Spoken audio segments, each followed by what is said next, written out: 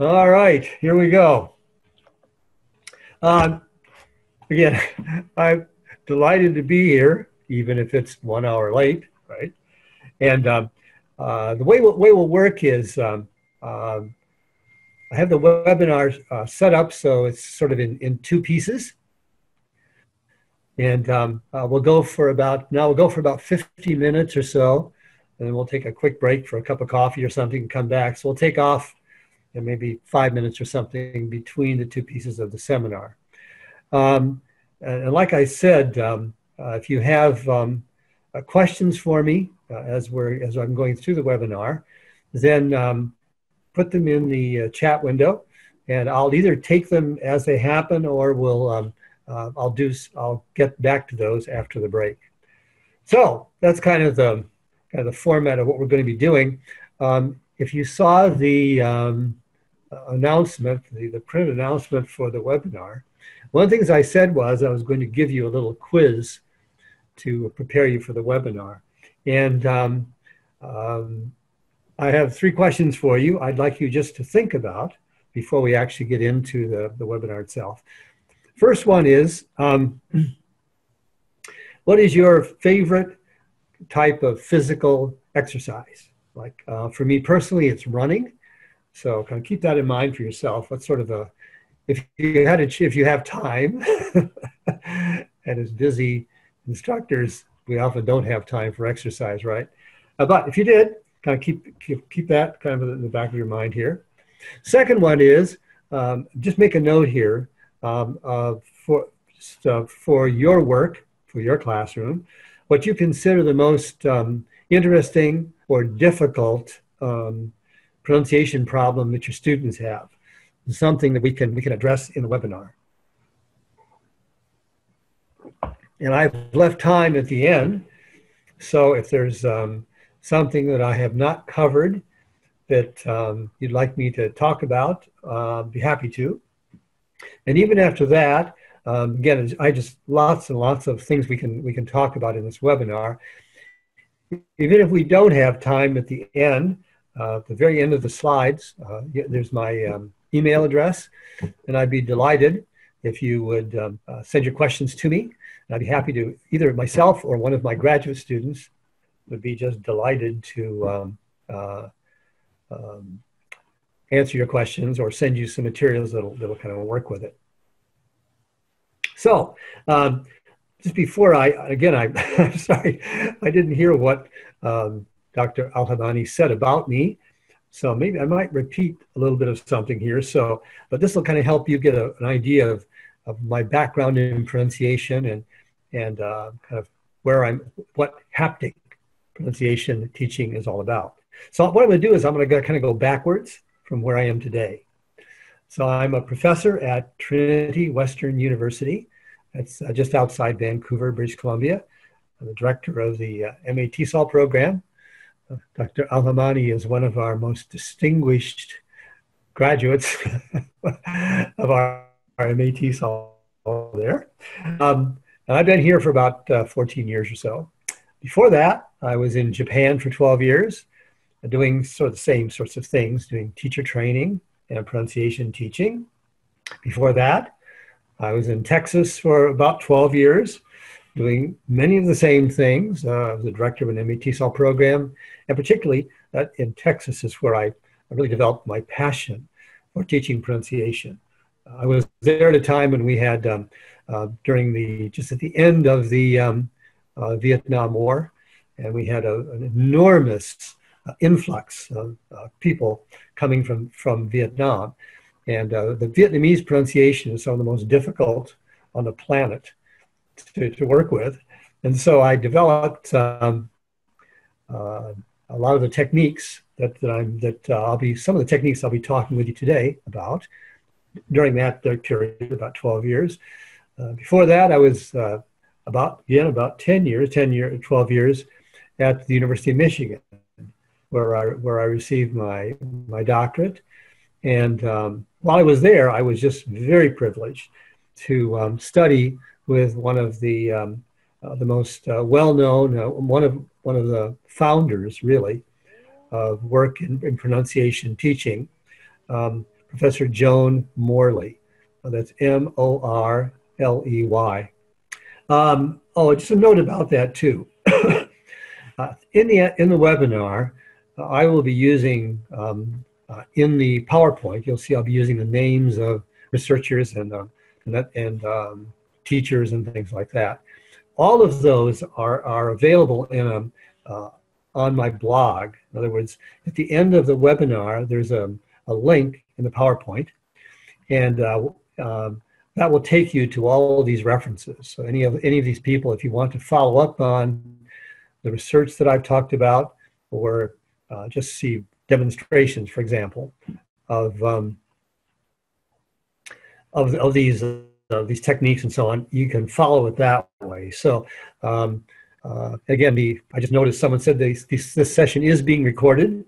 That's great. I can't wait to see it. And also, I'll be happy to send you a version of this PowerPoint. In fact, what I'll do is after the webinar is over, like I often do, I will update the PowerPoint for you, particularly if along the way, if you and I think of some other things that we want to talk about, and I'll add them to the PowerPoint so you have a better written record of it. But also with the PowerPoint, if you do some practice, you should be able to do these things with your students. So it's kind of built from that perspective. So using the PowerPoint and also using the links that I'm going to give you to some videos. I have a wide range of videos that will help you with using some of these techniques. So with all that together, you should be able, with some practice, you should be able to take these things and use many of them in your class, again, depending on what your students' problems are, that sort of thing. I forgot one more piece that you got to understand me a little better.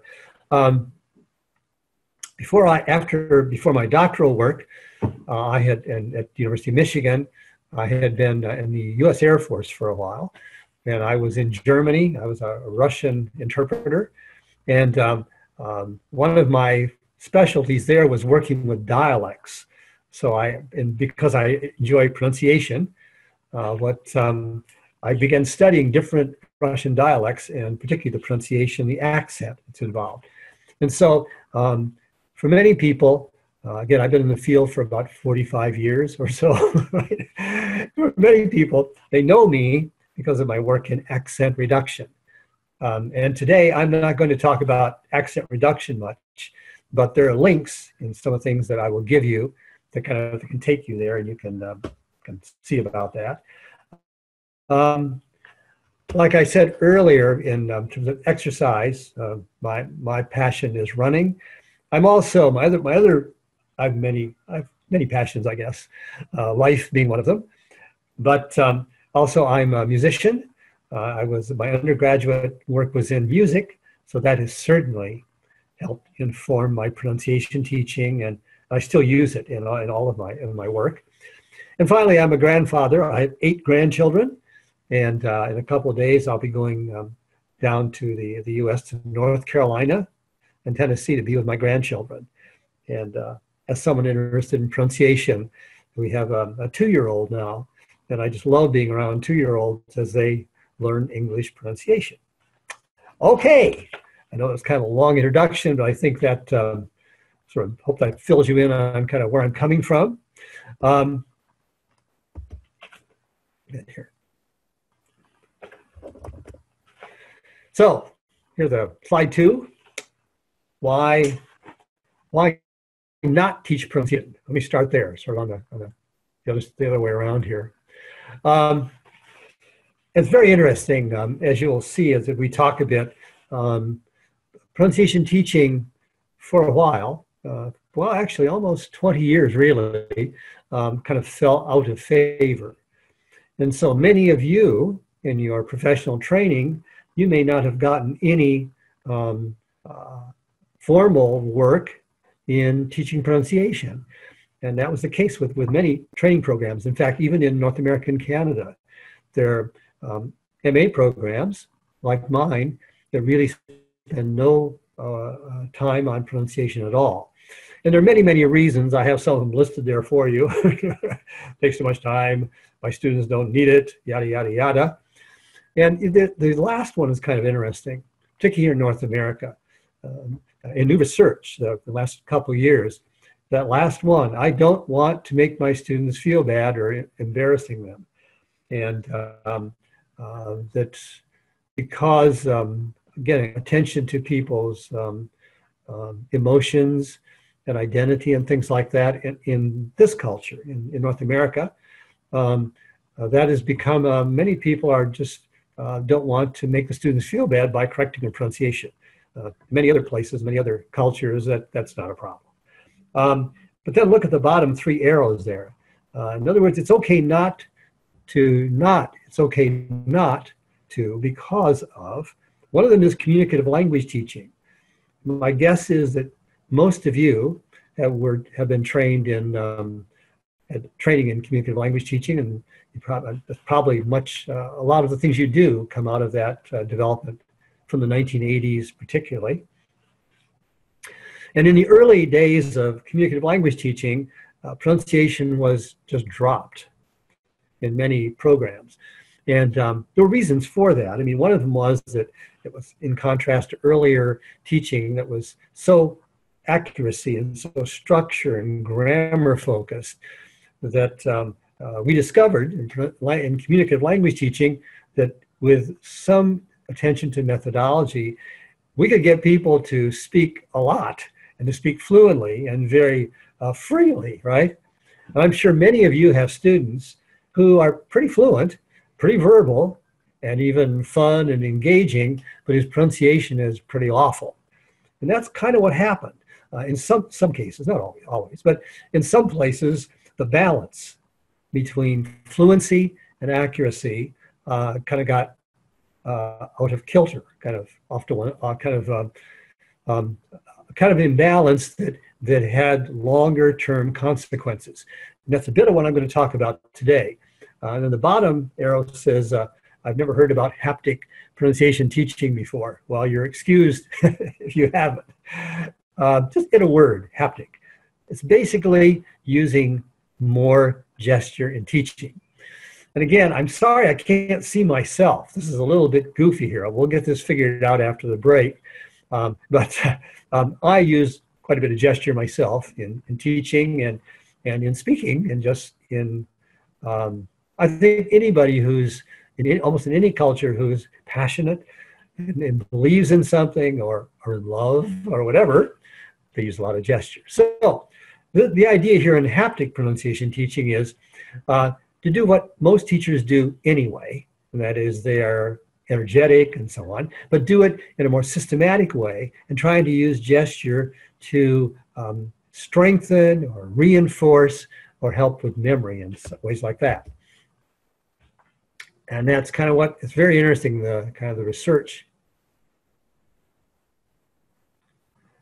So now I'm going to talk about the research in some new research that I think will help you understand why the field in general is coming back to pronunciation, and why there are a number of developments that have make it not just a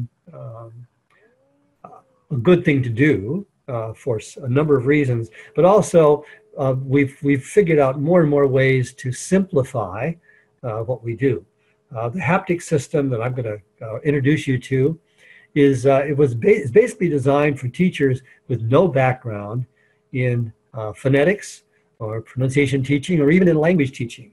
We do many, many workshops with these kind of techniques with volunteer teachers, and they can do it. They have to be able. The main thing they have to do is they have to be able to read a dictionary. So they do have to figure out kind of the phonetic script that their dictionary uses. But if they do that, then they can do some pretty amazing things with some of the techniques that we're going to show you. So let me just go through these bullets quickly. Some of them I'll say a word or two about, others I won't. Conversational competence. In other words, for most students, some pronunciation, particularly to get them to whether when we talk about conversational competence, means that they can carry on a conversation, a two-way conversation, pretty effectively. Many of them need some pronunciation work. Again, you know who your students are, you know what the basic pieces, the basic consonants and vowels and a few things that your students need. So that's a given, right? So some pronunciation attention for most students, particularly if they're going to be interacting with native speakers a lot, is really helpful, and many of them it's essential. The second one is very interesting here. This, in fact, I'm just doing some new research, and I'm doing a blog post on the second bullet: memory for vocabulary, marking stress and key vowels. The idea there is that again, if you're working with vocabulary, you're teaching vocabulary, it's common sense that you have them say it, right? As part of the process of being able to remember it. Well, interesting new research into just how important that is. And not just repeating something with no meaning to it, with no energy, or with no kind of no enthusiasm. So working with pronunciation and vocabulary teaching together is extremely good for memory. Of course, we all know that, but it's interesting, like so many things. Research is beginning to catch up with common sense. Likewise, marking stress. I think most of you do that anyway, right? I mean, for vocabulary, for example, mark the stress vowel. Their chances of remembering the word longer are far better. And the same thing, what we will do here is the key vowel. So in words, we will look at the stressed vowel and focus on the pronunciation of that vowel more than the others in the word. And again, in part to facilitate memory for it. Third one is oral reading. Again, new research, particularly with children, but even with adults now, that a good, effective oral reading is extremely good for memory of text and those sorts of things, and also for practice. But it's oral reading that is more, that requires some thought. In other words, not just meaningless kind of mumbling and just kind of saying the words and whispering the words or whatever, but a way to make some impact on the learner in doing oral reading. Likewise, pronunciation work, a number of research on pieces on helping them with self-monitoring. If they have pronunciation work in class, they tend to be better at self-monitoring. And not just self-monitoring their pronunciation, but their grammar and vocabulary and other things as well. So what pronunciation work does in part is develop sort of just a sensitivity to your voice. And the possibility of you hearing something, a mistake that you make, or hearing a difference between what you say and what someone else says will be greater if you've done pronunciation work. The fifth one is sort of the ground floor. Some of the things that we'll look at today: PB, TH, FV, stress placement, some things like that. Those are, I think, in the field today, just a given. Those you have to do, right? So kind of what we're talking about today is a bit beyond those. I mean, I'll show you the haptic way, a quick way to deal with some of those vowels and consonants, but that's a kind of you have to have those. The next to the last one, continuing improvement. Again, the whole idea there is that if your students are in a position as they lead beyond your work with them, that there's a possibility of them continuing to improve. Keeping pronunciation active in their awareness and continuing to learn new pronunciation, and there are a lot of ways to do that, is almost critical for continuing improvement. And again, many people, what happens, and I'm sure you know them, you probably have people that you know or colleagues whose pronunciation, whose language fossilized, right?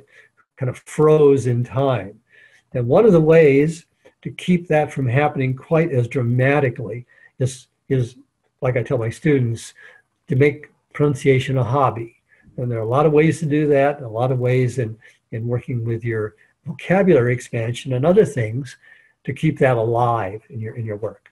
The last one there in terms of why pronunciation is primary and secondary stress in English is primary stress is critical. Secondary stress is sort of the, you have to get a feel for that as you get up above, like an intermediate level and above. And again, I'm going to show you how to help your students with secondary stress in sentences or secondary stress vowels, for example, in longer words. So in some contexts, that too is very important. A couple more things here before we get to work. Sorry for for the theory here, but a couple other things. Some more reasons to do pronunciation. What is this? Possibility of advanced comments later. In our research on people who get way up at the top end, all of them have this more of a pronunciation awareness and have developed this, like I said, this pronunciation habit, if you like, of just sort of a commitment to getting the pronunciation of not just of words, but particularly of the melody of the language, of rhythm and intonation, those kinds of things. Again, it's just that it's staying committed, if you like, to learning from that perspective. So this is, well, again, you know, I love pronunciation. So for me, everything is pronunciation, right? I think I can, in fact, I teach grammar through pronunciation. I have all kinds of ways to do that. But here again, it's just I mean, I'm giving you the extreme version. Bill Acton is sort of extreme pronunciation. I love working with it. I love working with the people who do it. And so at least some of it. You don't have to be like me, kind of off the deep end, kind of the lunatic fringe of pronunciation teaching. But still, if you want your students, not all students, but many students have natural ability, they get up there just fine, but a lot of them don't. And part of it is because the neglect of pronunciation, broadly speaking, kind of in their continuing language development. Next bullet, lots of research on oral comprehension and pronunciation work, speaking pronunciation work, and enhanced oral comprehension. Accent discrimination, accent reduction, as I said, is my stuff, what I do.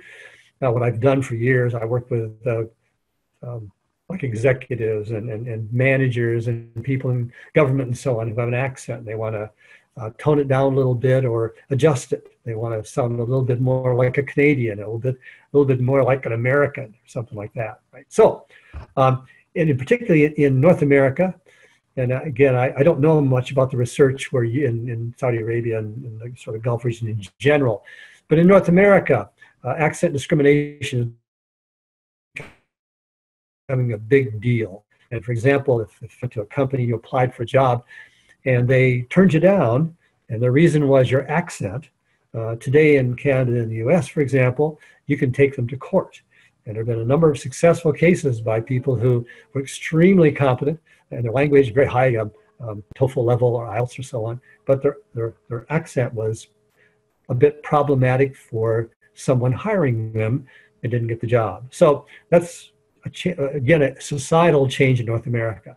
It has to do with multiculturalism and acceptance of different dialects and ethnic populations. Fourth bullet, look at all the reasons you should be doing pronunciation. Huh? Fourth bullet, improved reading fluency. That's obvious with children.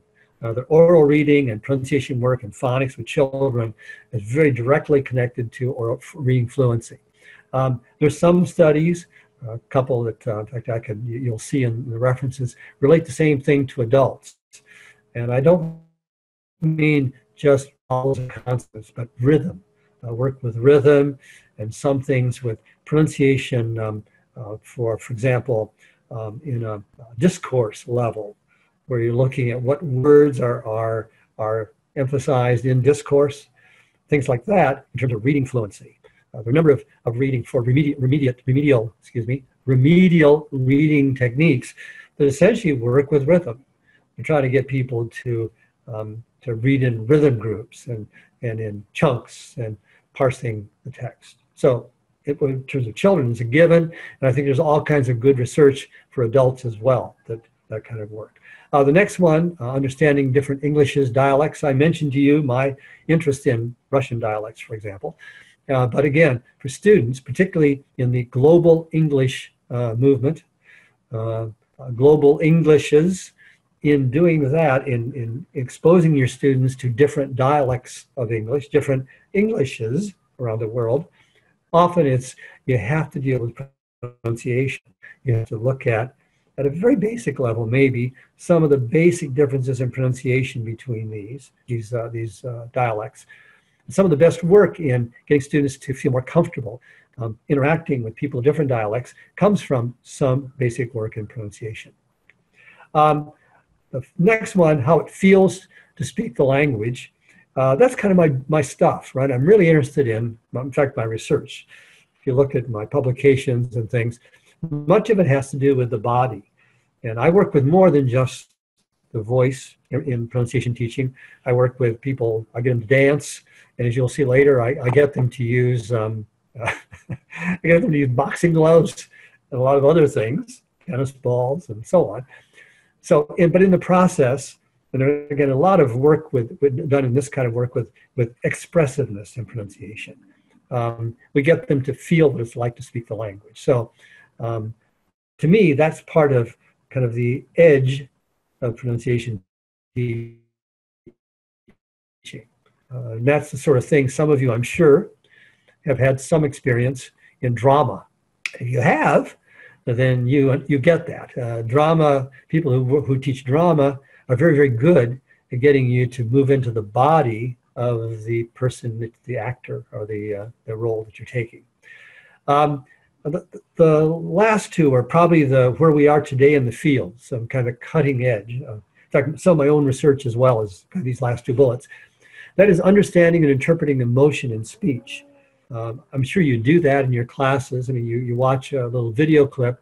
You're trying to help your students understand what is being expressed by the changes in voice pattern and maybe speed and volume and pitch and those kinds of things of the actors on the screen. Well, kind of the same thing here. We're figuring out more and more in instruction how to describe those things and give students exercises and activities and techniques so they can speak more like that with expressing emotion. And that, to me, that's pronunciation. Some people would say it's not, that it's kind of another area in itself. But for me, there's no boundary between the two of them, right? And the last one is where I think much of what's going on today, some of the most interesting research in our field, has to do with understanding pragmatics, that is, language use, and irony and humor, and things like that. And to do that, so often it's expressed with paralinguistic things, sounds and movements, but particularly speed and pitch changes and volume, coordinated with facial expressions and all those things, all these nonverbal behaviors that kind of cluster around speech. And the basic problem we have today, I think, is that we're very good at getting people to a point where they can function in the language. What we're not good at is pragmatics, all of the nuances and irony, things like humor and so on. How do we get from there to them being able to use those kinds of things? And I think pronunciation is part of the answer. And it goes back to one of the first bullets that I had on the previous slide, and that is pronunciation thought more broadly as including expressiveness. Does some pretty amazing things for people's ability to remember later, not just the words themselves, but the context in which the words were said, assuming that their body was there in the process. And that means speaking it, right? Speaking to remember. And being more accurate, speaking to remember is the business of pronunciation. So what do you teach? Now, we're almost done here. Thank you for bearing with me for this half hour. It'll be fun from here on out. We're just going to look at techniques pretty much for the rest of the way out for the webinar. So what do you teach? I'm sure most of you do that, the first one already, basic sound discrimination. We're really fortunate to have so much online web-based oral comprehension and sound discrimination programs and software. Easy to get those kind of things and have them available for your students. Always very good. Key vowels, second, key, you have to do the key vowels at least for comprehension. So in other words, you don't need to learn, you don't have to practice with them in pronunciation work, all the vowels of English. You got to get the key ones, and particularly those that are in the stressed syllables, which is the haptic approach kind of focuses on them. Again, that's part of the thing is that in the past, when we did pronunciation, we sent students through maybe a year-long course in phonetics. Well, that's not necessary. Again, within reason, if they're getting other kinds of feedback and you have some very strategic things that you can do with them. Stress patterns are critical, particularly word stress patterns in phrases and sentences in English. And more the publishers of materials and textbooks and the audios that go along with them are doing a great job of giving students a kind of practice. So if they'll just kind of work along with the audios or videos and that sort of thing, that they develop much better stress patterns than it used to be the case. Much better work. Basic intonation. Now that just about a half a dozen basic intonation pieces, melody of English intonation. We will look at those in a couple of minutes. And this the second word there, the tracking or repeating. Tracking refers to when students try to, like, they'll look at the text and they'll be listening to the audio. They try to talk along with it. Maybe you do that sort of thing already. But again, it's one of the standard techniques now of a really good online pronunciation work, and particularly in helping people get intonation patterns. It's like they sort of speak along with the words, but more importantly, they're focusing on the intonation or focusing on the speed and pitch and rhythm and those kinds of things of the speech, not simply the individual words, the vowels and consonants. This rhythm sense, one of the techniques we'll use is called the butterfly, which is extremely good at helping students control their speech and develop more rhythmic patterns and groupings. Next one, differences between kinds of English. I mentioned that earlier. Particularly, again, how you teach that is, it may be the case that you don't have to attend too much to pronunciation, but often just giving the students kind of a basic picture of the differences between a few vowels and consonants that make these languages appear so different. But once they get it, once it's like their brains kind of calibrate, kind of which sets distinguish these two languages, can make an enormous difference. And I mentioned that's kind of the global English movement is part of it. And finally, the last one, expression and interpretation. That's what I was talking about earlier, kind of where research is going. That's what's coming. But again, I think it's particularly in terms of pragmatics and language use and memory, being able to get students to practice expressively in a controlled form just has enormous potential for what we're doing in the field today. And one more point here. Much of what you just heard, at least is inspired by the work of Arthur Lessac. Lessac was often thought as one of the fathers, the father of in drama, particularly in the field of drama, of stage movement and voice. And there's a very famous Lessac method for developing a good speaking voice. One of the principles of the Lessac method is after you've been speaking for 30 minutes, make sure you drink something.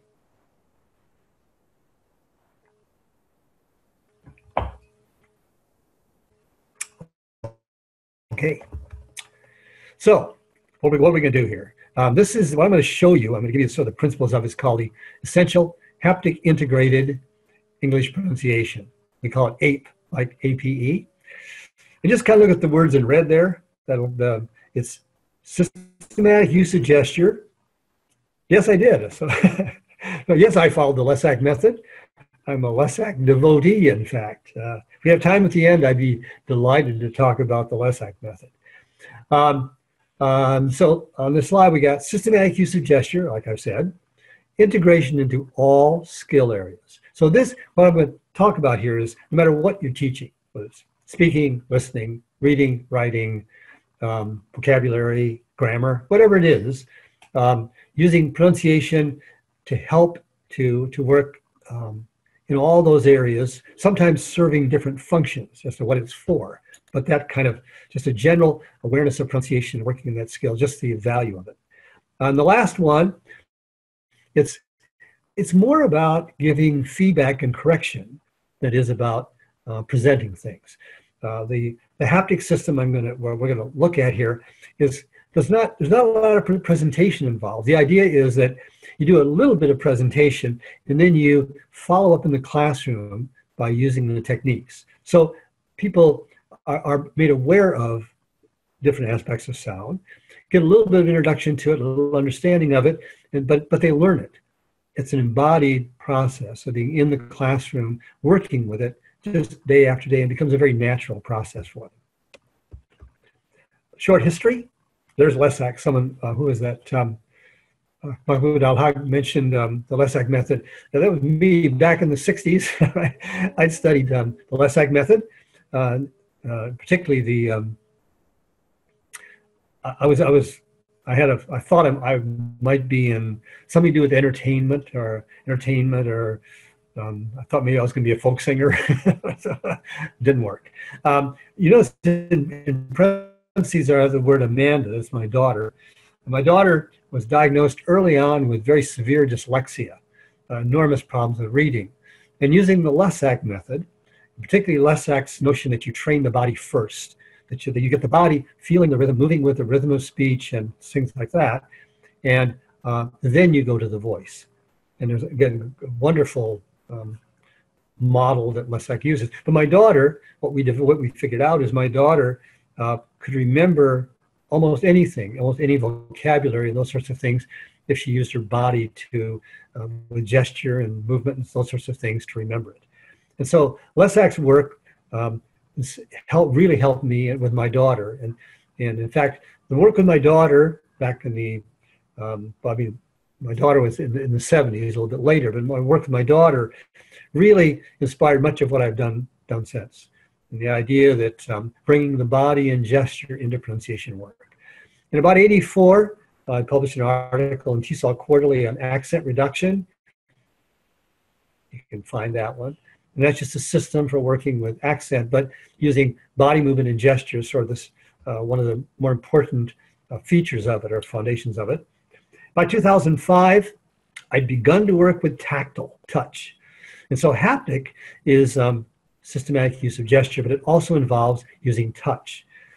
And you'll kind of see how that works. Basically, what it means is that you use a gesture, and at the end of the gesture, on the stressed word, the hands touch, or the hands touch the upper body or something. So it's using touch to further sort of anchor, bring together, reinforce vowel stress patterns, or just vocabulary that they're learning. And touch is very important to that. We'll talk about that in a minute. By 2006, I had the first kind of classroom application of kind of what we're going to look at here, 8 version 1.0. And since then, you can see I've kind of developed different pieces of it. And by 2012, we had this video system, about 150 little video clips, which you will get access to, and you can look at some of them. Particularly if you get interested in this stuff and you want to use it in class, the videos would be very helpful. By 2014, we had a kind of a student method in place with exercise for students and that sort of thing. And 2016, we developed a teacher training system. So some of you are interested in really getting into this, and maybe even if you're a supervisor or a coordinator and you want to train people in some of these techniques, there's a system for that, and I'd be happy to help you figure out how to get there, how to do that. Just a little forgive me, a little bit more theory. You've probably heard of kinesthetic intelligence. Some people are just better at learning through movement and gesture and those sorts of things. Lots of research on that. Some people are more auditory, some people are more visual, different kinds of intelligence, right? So this kind of comes out of that. The work comes out of this research in gesture and learning and speaking, particularly public speaking. That anyone who, I'm sure some of you teach public speaking, giving speeches and so on. And there are a number of techniques, they're sort of body-based techniques that are very, very helpful in getting someone to be a better public speaker. One of the things, you may, let me mention this. You may see me bouncing up and down a little bit. I always tell people when I do these webinars what that is. I sit on an exercise ball. In fact, I would recommend that to anybody who sits too long at the computer like I do, too many hours a day. Anyway, so again, the body, kind of training the body first. Second one is, second bullet is there are lots of studies of teachers. In fact, a lot of my work, a lot of the gestures you'll see me using in a moment came out of research I did with teachers. And I just sat in a room and would watch good pronunciation teachers and see what they did. And at one point I became really struck by the fact that they use so much gesture. And many of them, they use the same gestures for the same kinds of things, for differences in pitch or rhythm or stress or whatever. And I just figured out over time kind of a system that really comes out of my observations of teachers in the classroom. And like the third bullet, I've been at this, started the gesture work about 40 years ago, really. And again, it goes back to Lesak and my daughter and teaching accent reduction. So I've been about that. And the last bullet's kind of an interesting one, I think, and that is the idea that flamboyant instruction and body image and culture. And the point there is that one of the problems with pronunciation teachers is they tend to be kind of like me, you know, kind of too gesticular and too passionate and having too much fun doing it. And it's really interesting. Research on that, particularly with pronunciation, has discovered that sometimes being too crazy, if you like, or too gesticular or having too much fun interferes with learning pronunciation about as much as it is being boring. So there's this part of it is this, it comes down to control. It's controlled gesture, focus, controlled gesture that syncs with the language is what's important, not just motivation and getting people excited.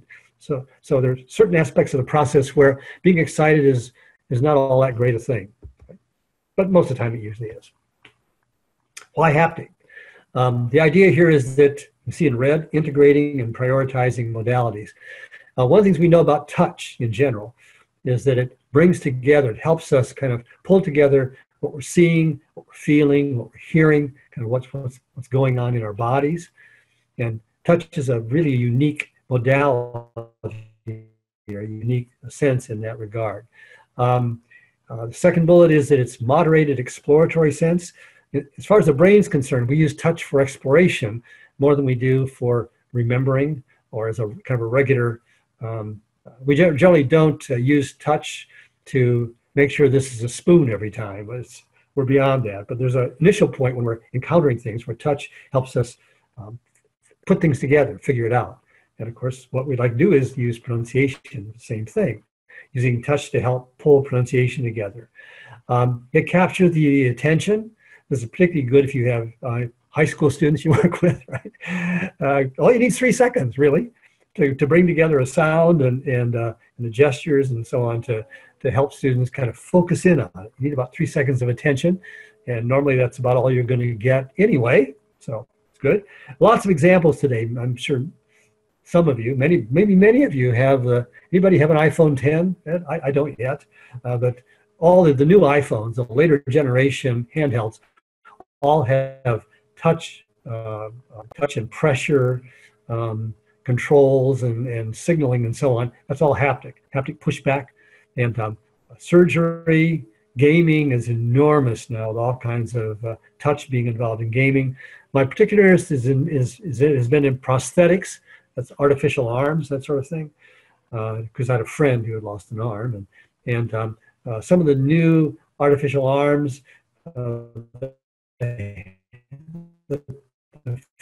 fingers in these in the hands and so brain. You can feel it, what's going on. You can feel heat. You can feel pressure. So haptic is an enormous area for research in our field today. So haptic basics, and I think this is the last, the last of kind of preliminary things. So we use gestures. They're easy to learn. You need to, as I said, you kind of pick this up from Lesak and other comments I've made. You have to have a stronger voice, at least a richer voice, and so that there's vocal resonance, so that students can kind of feel what they're saying, or bring their attention to it. I use clear gesture, clear touch. As you'll see, we have very. It's not like clapping your hand. Very discreet touch is involved. Next one, or again, the fourth one, synchronizing gesture and sound. Say the two together. But the fifth one's really interesting. Repeat gesture and sounds only 3 times. The target in our work, like we're trying to get a new word that you want students to learn, you try to limit the number of repetitions, verbal repetitions, to about 3 times, and you do it along with them. So in our work, in our haptic pronunciation teaching work, we never say repeat after me. We say repeat with me. So we do some kind of a gesture as we say the word, and then we all kind of do it together. So it's kind of group movement. Well, we often talk about it as the dance. Likewise, this makes for some easier ways to have people do homework. But again, homework in general. How many of you, I wish I could see you and you could raise your hands here. How many of you figure that your students do homework and it's worth doing? I've done a lot of research on homework, particularly homework in pronunciation, and in general, it's not very effective, and just very few pupils, very few successful studies on using pronunciation homework as being effective. So there are ways to do it, and I think with the haptic system and some of the things I'm going to show you, there's ways to do it, and there are ways to do it more effectively. And finally, smile. This is really fun and effective. You have to get the smile. I don't know. I can't prove you to be a haptic pronunciation teacher unless you smile. Okay, I'll tell you what. Let's see how we doing here. Oh no, we'll do the warm up. We were about 5 minutes away from a break. So let's do the warm up first. Now this is going to be tricky because I can't see myself, right? So I'm going to stack a bit. I'm going to lead you through a warm up. This is let's show what the warm up is here. This is a typical warm up that we do in pronunciation teaching in general, but this is a haptic version. It basically kind of gives you a tour, if you like, of kind of basic English vowels. And so for the student is, we call this the vowel clock here, right? So what I'm going to do with you, what we will do together, is that we will have we'll do some gestures, kind of moving around a bit like this. Step back. This is going to be tricky. I'll tell you what, somebody, text message, just please tell me if you can see, you need to see me from about the waist up. Let's see. So back here, somebody tell me please, can you see kind of up here in my head, or I need to move the screen? Am I good here? Can you see this area like that? Does that work? Perfect. Okay. Yeah, sorry. I'll try to bend down a bit, gang. So what we're going to do is just do it. I'll do the gesture once and the sound, and then you do it after. Okay? Got that? Then we'll do it together once, then you do it with me the second time. Sorry, that wasn't clear. Let me give you an example. So first one will be, we're just going to do the vowel 1 o'clock. So you put your hand here. You actually always come back to your vocal in your mouth, basically. So you have to do this with me. Everybody stand up there, wherever you are. Or actually, you can do it seated if you're on a ball or something. So here we go. We'll do just a basic warm-up. I'll give you kind of a feel for what some of the things we do. So first one is E. Do it with me. E. Now we'll go the other way. Ooh. Ooh. Everybody doing it? Okay. Now, A. Over here. O. Okay. Now we'll do the same one. Let's put a on glide, a Y on glide at the beginning. For example, ye. Got that? Again, ye. So Y is up here, right? So we're going from Y is kind of at 12 o'clock. So you. Got that? You. Next one is yay, right? Yay. Good. Yo. Now notice, I'm a little bit energetic here, but it doesn't have to be done quite like this. You can do it very discreetly with your students, particularly at the beginning, to get them more comfortable just even moving their body. And particularly, many people have difficulty even coordinating the movement with their voice. And again, particularly if there are particular professions where that's very, very valuable to be able to do that, right? So it's just, I'm doing it with you. You're professionals. I'm doing a little more energy with you, but it doesn't have to be done quite this exaggerated. Okay, now next one, let's do W. I'll add a W on glide at the beginning of the word. So here we go. We. You see what I'm doing? We're kind of a circle in here. Get that? We. Now with the other side, woo. Now way. Whoa. Now I'm just using those 4 vowels. We could do short vowels. I just use those 4 long ones. But we can also do the diphthongs of English. So let's do those. So I'm going to go from 6 o'clock up to 12 o'clock. So like this. I, everybody? I. Now go over here from 6 o'clock up to 11 o'clock, basically. Ow. Now we'll go from 8 to 12. Oi. Now we'll go from 5 o'clock up to 11. Ow. Another exercise we do, this is from Lesak. Someone mentioned Lesak. This is one of Lesak's favorite exercises. A little bit strange, but let me just show you how it kind of works. Hold your wrist like this and go forward and make ooh sound. That's vowel 11 o'clock. Ooh. Got 3 times. Ooh. Okay. This is Lesak now. Another one of Lesak's was to begin in the center. You begin kind of here. You're going to use ah. Vowel 6 o'clock, ah. You can do it this way. So you go from down here, you go ah. Same thing. Ah. Going out the side. Ah. And from down here. Ah.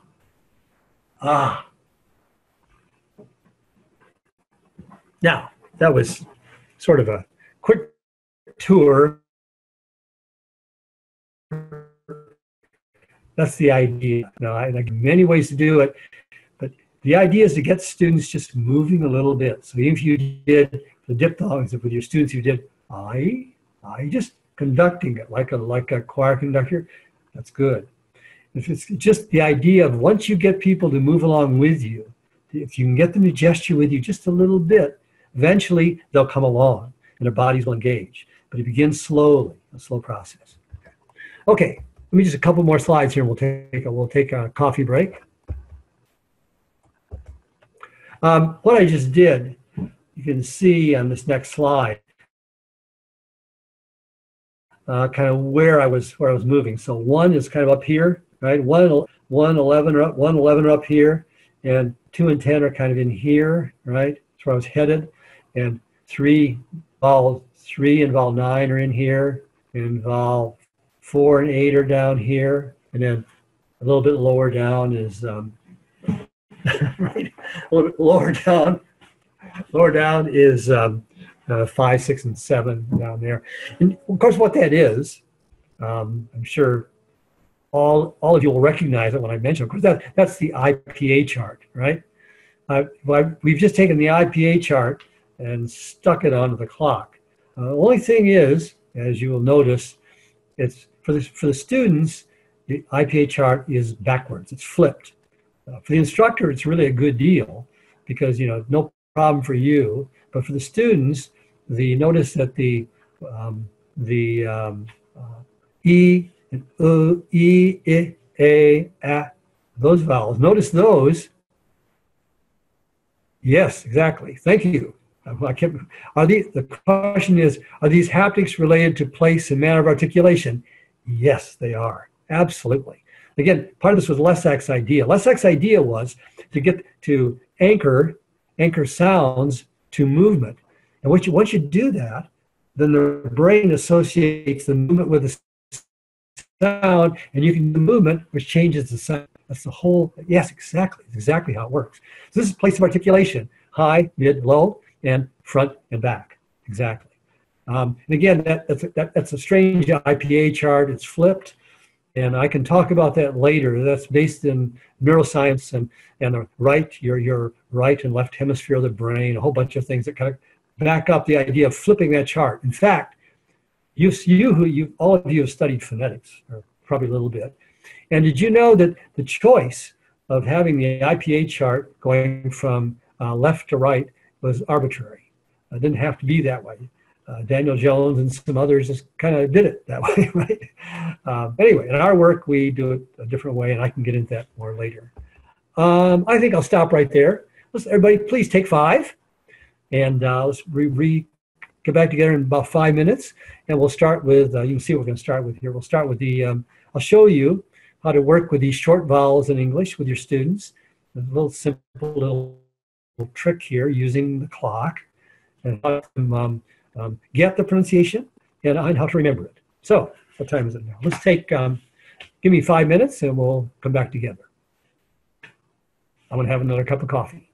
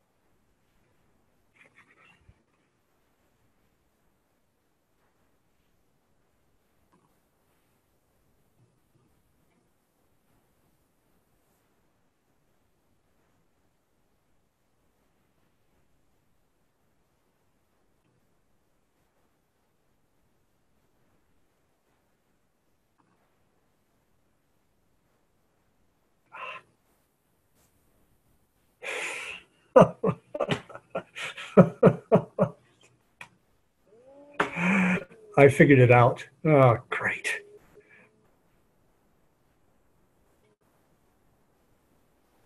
Okay, good. Okay.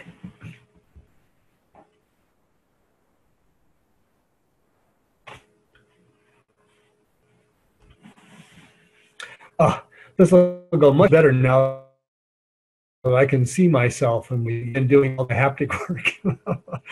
Oh, I apologize. I should have been able to figure that out sooner. I'll be right back.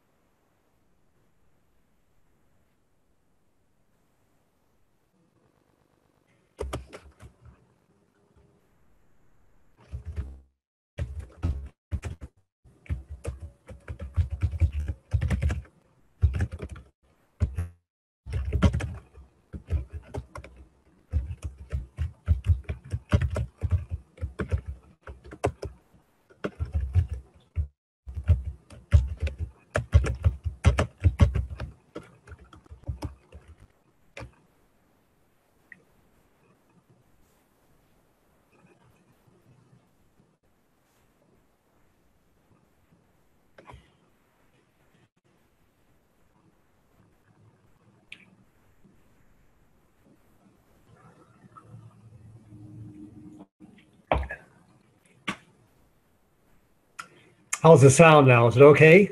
Hear me okay? Excellent. Had a good question before before my web connection went out there for a second, and it was about the idea of I can't remember who it was from. Sorry, I can't remember who said it. May have been from uh, Abdullah. His question was talking about it, whether pronunciation should be taught like as a class or something, or whether it should be integrated into everything. Absolutely, it should be. The whole point of what I'm going to do here is these are techniques that you can use in any class. You don't have to be a pronunciation teacher. I mean, really, I mean, if you have the perfect system would be one where you had somebody where the students could maybe do it online or something, or have a very brief pronunciation class where they could be introduced to things, and then you use them in speaking, listening, reading, writing, vocabulary, and so on. That's the whole model, right? Integrating it into everything else, not pronunciation being something separate, some sort of a separate skill. That's the whole point of what we're doing here. Okay, again, sorry about the web connection here. Let's get back to work here. We got lots to do. So we're looking at this slide, single vowels, and we have could be short vowels, called something like that. Many different ways to describe them. But let me just show you kind of how we teach the students what these are about. So remember what I did earlier when we did the warm-up? This is something similar. So what you do is put your hand at 2 o'clock over here someplace, right, about 2 o'clock. And we're going to do that. We'll do the key word coming from here. Remember, we always start at the voice and go out to it. So it's chicken, like that, chicken, 2 o'clock. So you could do the key word chicken, or you could do just the vowel itself, which is it. In fact, the transcription that you have there is that's not a good phonetic transcription. It should be the short vowel. It should be a capital I, not that one. So chicken. This is actually kind of a fun little sentence. So it's chicken, vowel 2. Now do 10 o'clock. Cooks, and do the sound that goes with it. All right, so it's and then go to 4 o'clock. Put your hand on the clock at 4 o'clock. Go down to 4. It's best. The sound is eh. All right, eh. And then 8 o'clock is salt. So salt. The vowel there is aw. Right, aw. And then go back over to 7 o'clock. And the vowel there is the word is love, so love, right? And the vowel is and then vowel 5. The key word is fat. Oh wait, fat. Sorry, I got turned around here. Vowel 5, fat, and then in the center is hot and water. So it's just hot, water. So notice what we're doing. We put our hand, give this, the one hand goes to the position on the clock. The other goes from the voice out and back. So it sounds something like this. Eh, eh, oh,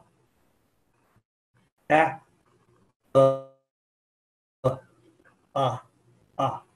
So if you were correcting or helping a student with a word or something, and you wanted them to get PMP, that's pedagogical movement pattern. You just go out and get that.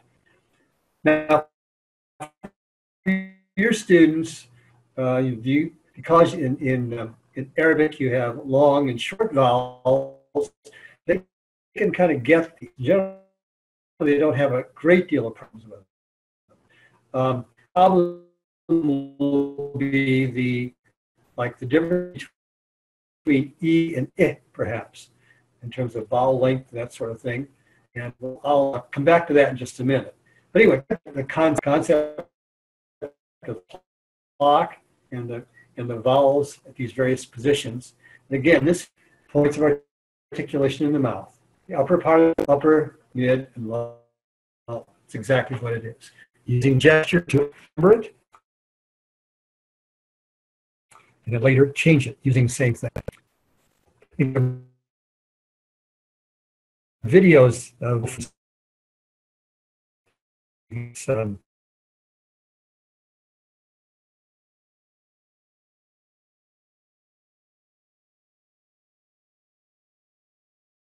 introducing to it. Okay.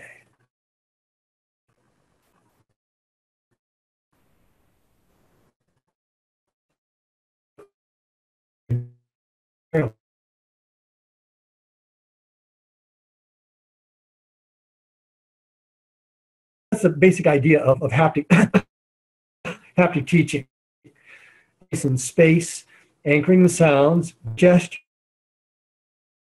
and then later you can use the gestures to change the sounds. That's the basic work.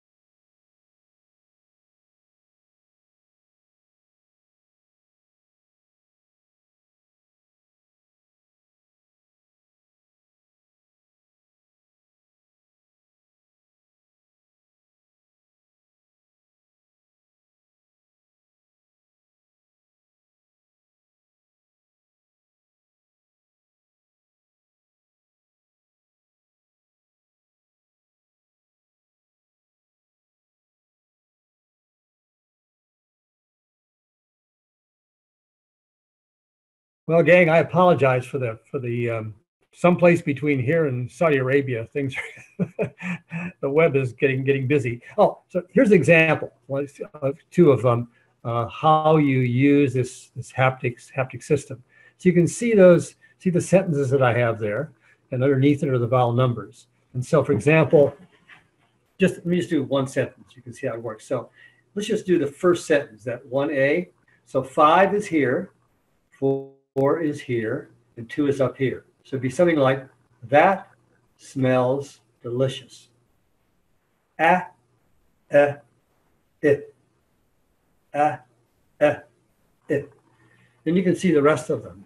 Same thing for the other vowels and just the positions in space and with the body. Look at 2B, at the very end of 2B. Notice there, so B is a cookbook that I bought from, notice I have 6 or 8 there. Depending on what brand of English you speak, Bob rather than Bob.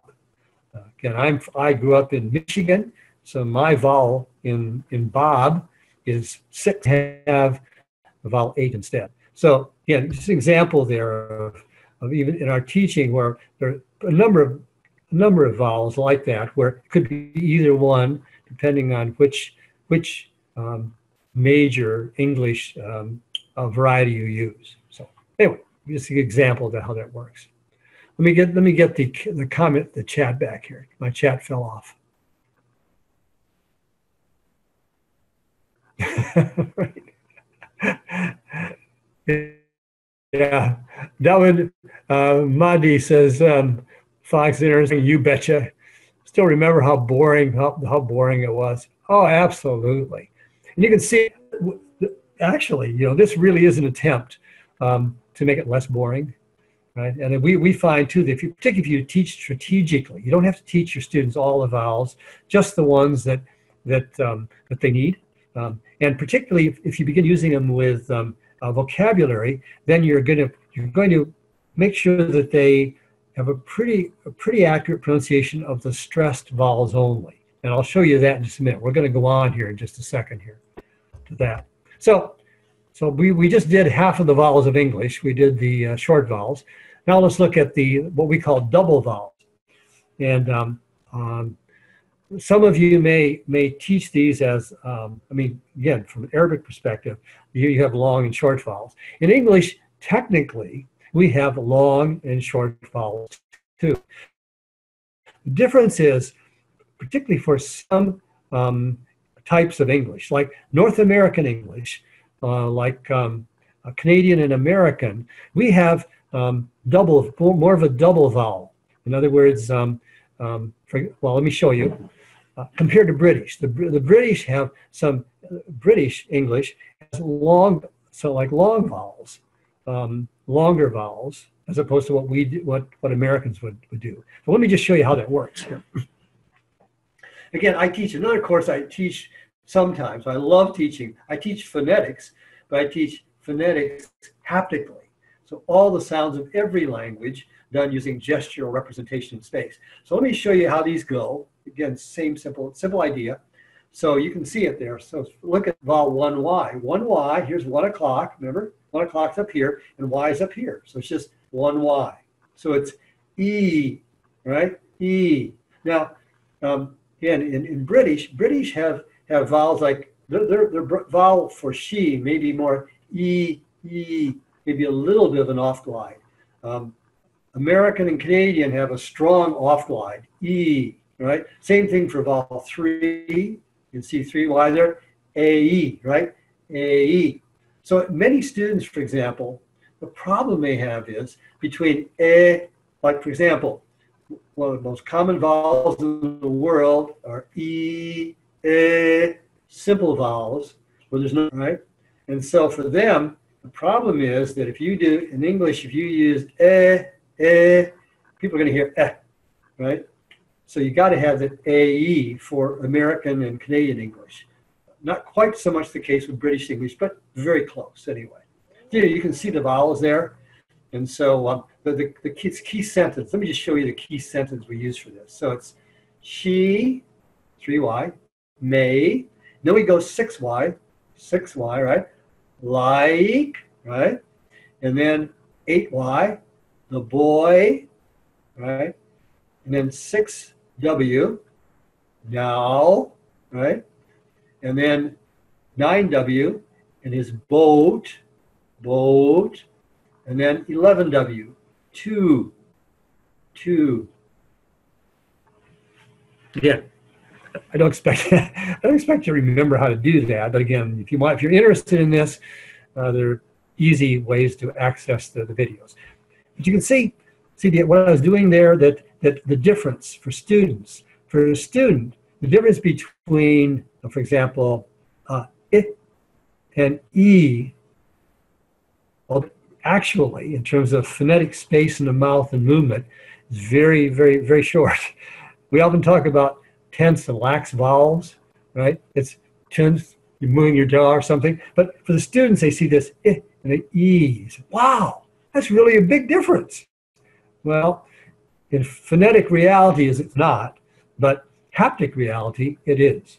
And so again, that's the idea here of moving to gesture and then helping gesture control the body. Again, this is not a big problem for your students, so I'm not going to spend much time on this one. It's a big problem for Japanese and Spanish speakers and a number of others where that contrast between E and it and A and and oo and those contrasts are enormously important to them, but not so much for you. Yeah, right. Thank you. Javed Ahmad. It is related to pedagogical movement patterns. Exactly. A pedagogical movement pattern is a gesture, some kind of sound, and touch on the stressed element, or touch on the main focus of the movement. Exactly. Good. Thank you.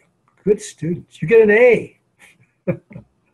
The chat window just fell down on me. Move it up a little bit so I can see better here. Okay, here we go.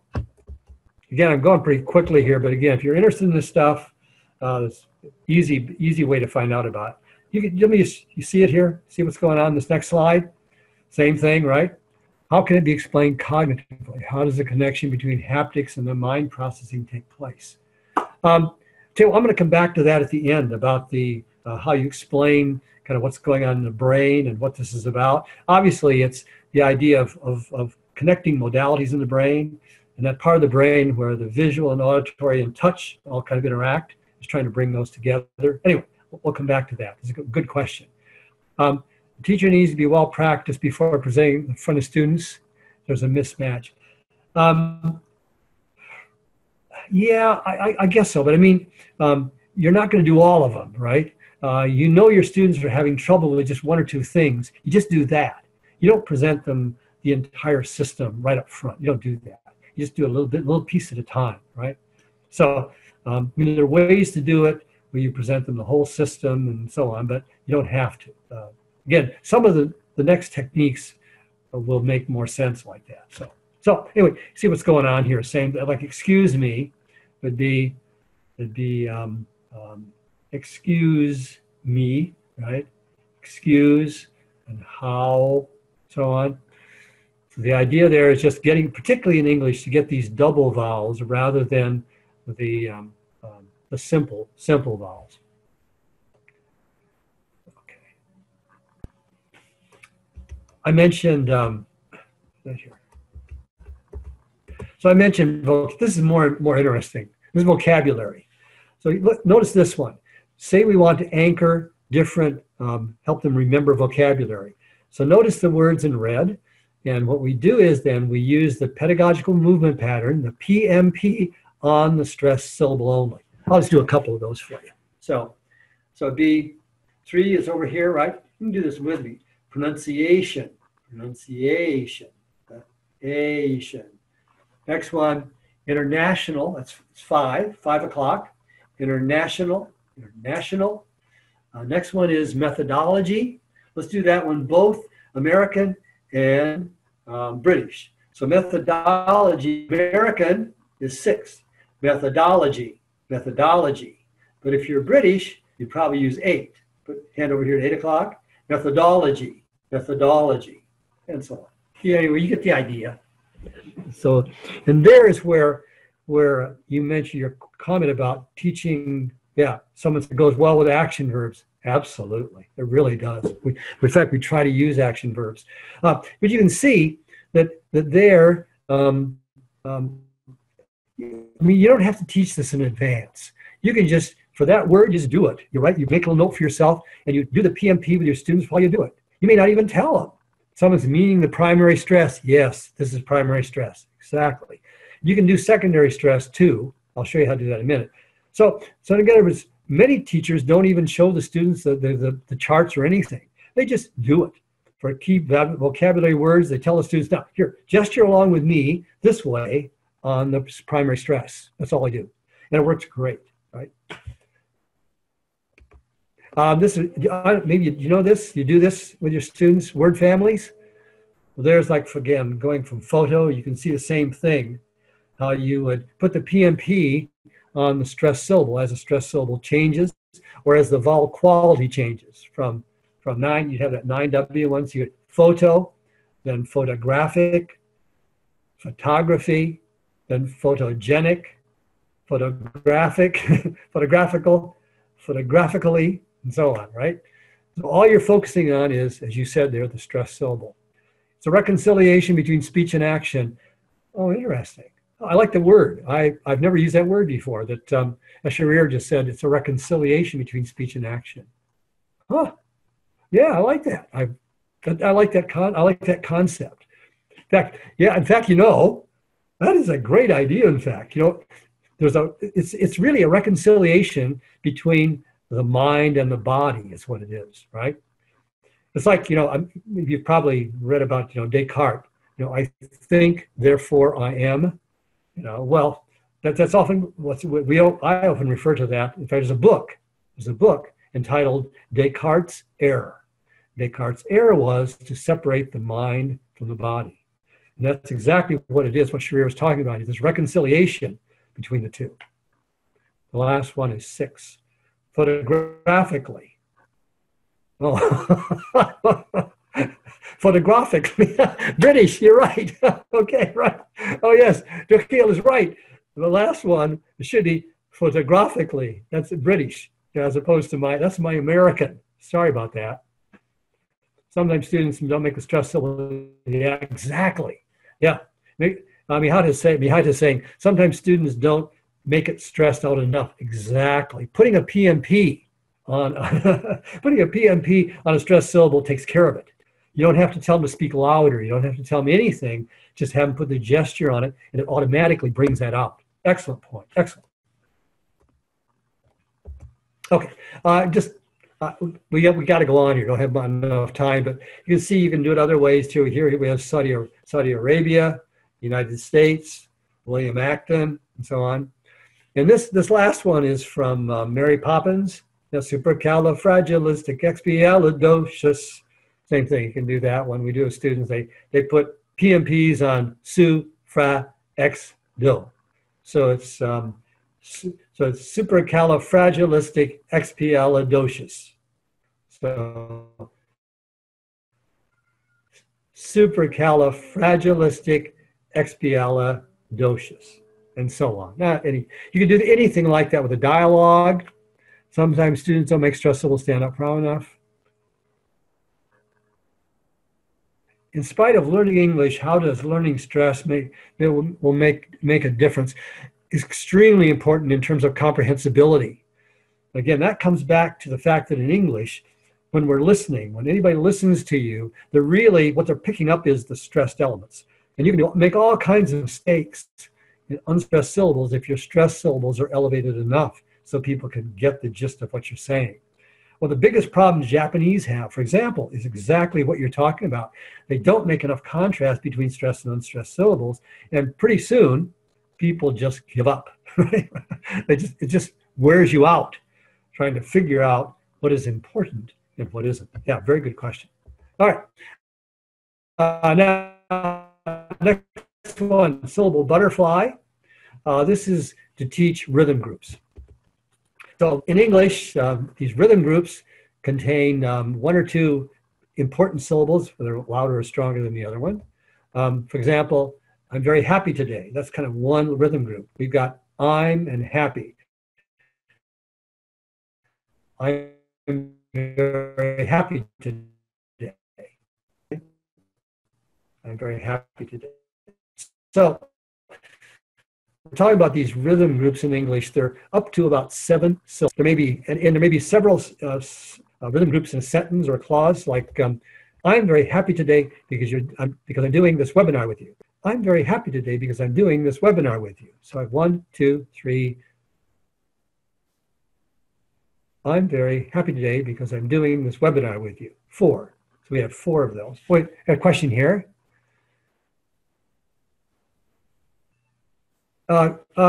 Quick question from Nada about beyond puberty. Main thing I tell them is that research just doesn't hold that up at all.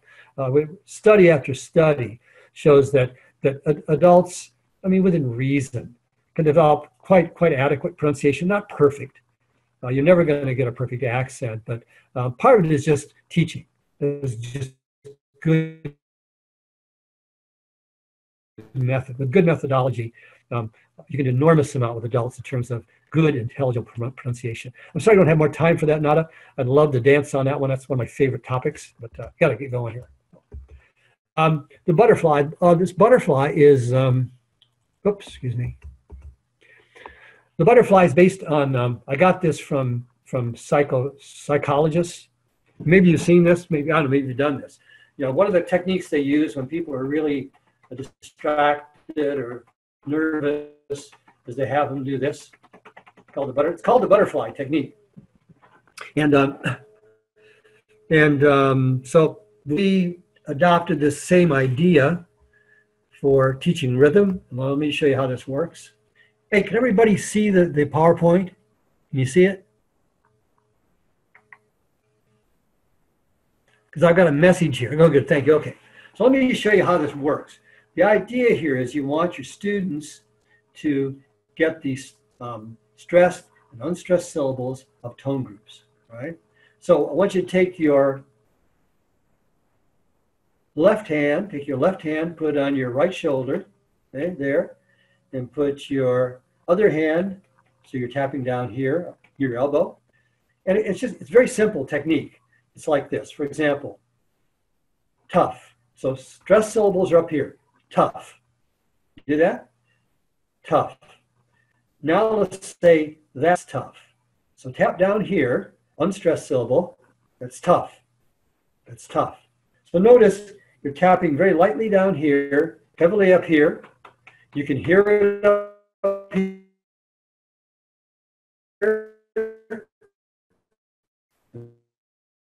Very, very lightly down here. That's tough. Let's take tough. That's very tough. Let's take a longer word. Let's take interesting. All right.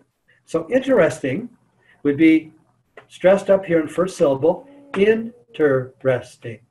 Do that. Interesting. Do it again. Interesting. Interesting. Let's do that's interesting. That's interesting.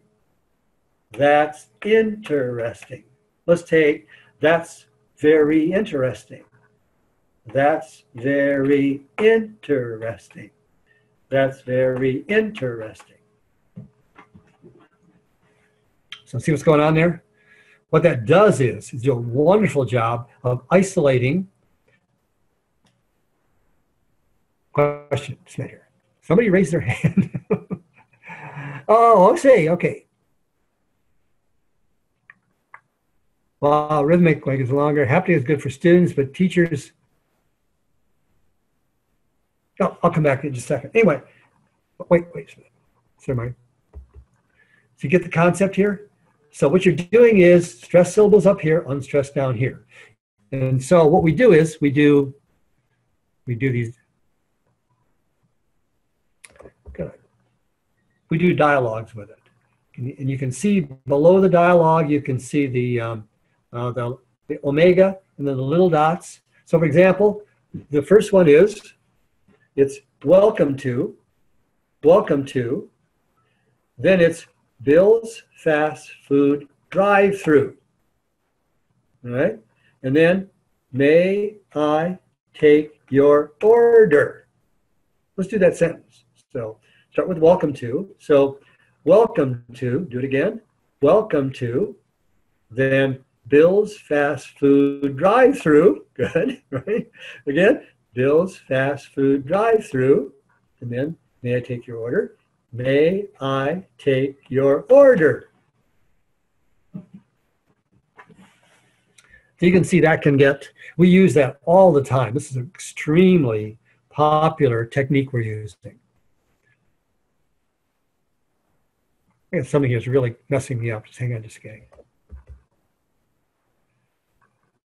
Okay. Is this stuff notation? Yes, it is. This is notation. That's exactly. You can see how we do it. Now, you don't need to use what we do, omega, anything, box or something, just something to help the students know which one is stressed, which one isn't. Wonderful technique. We use it all the time, and we use it for teaching vocabulary, or for dialogues, for example. Related to music and rhythm? Absolutely. These are the basic, what they call the rhythmic feet of English. And the number of syllables that can be in one beat in English. And it's different. Again, the American dialect is different than British, right? And so American dialect can have more syllables in one foot. Same with Canadian. Canadian is a little bit different too. But anyway, you get the idea. Really simple. Now, I just showed you the butterfly, but you can do the same thing with what we call the Tai Chi. And I'll just show you how that works. So you just begin in the conductor's position, and Tai Chi is just like this, going back and forth. And I got this from my wife. My wife studies Tai Chi, and it's one of the moves they use. It's basically like you're dusting off your hands, like that. So you can do the same thing with, same idea. You can do something like, welcome to Bill's Fast Food Drive-Thru. May I take your order? Let's do that again. So again, just welcome to Bill's Fast Food Drive-Thru. May I take your order? Again, we use that one in class all the time, particularly if your students are pretty good at the butterfly, if they have a good feel for it, just use the Tai Chi. Just simple, like you're dusting off your hands, something like that. Wonderful. The Tai Chi can be used, Tai Chi is particularly good when you have, if you want students to practice a dialogue, an oral reading, or like a role play, and they're getting ready for it, Tai Chi works, something like that. Next thing, let's look at intonation. We call these tachinamis. This is from tsunami. You know the word tsunami, a big wave, and touch. So these are touch waves. Remember, I told you I spent 12 years in Japan, and this kind of came from Japan as well. So again, there's really common sense here. This is not a. This is just in fact, these actually. All of these, I think, I got from watching teachers in class, some things they did. That's basically where these came from. So you have flat, you have fall, you have rise, and you have rise fall.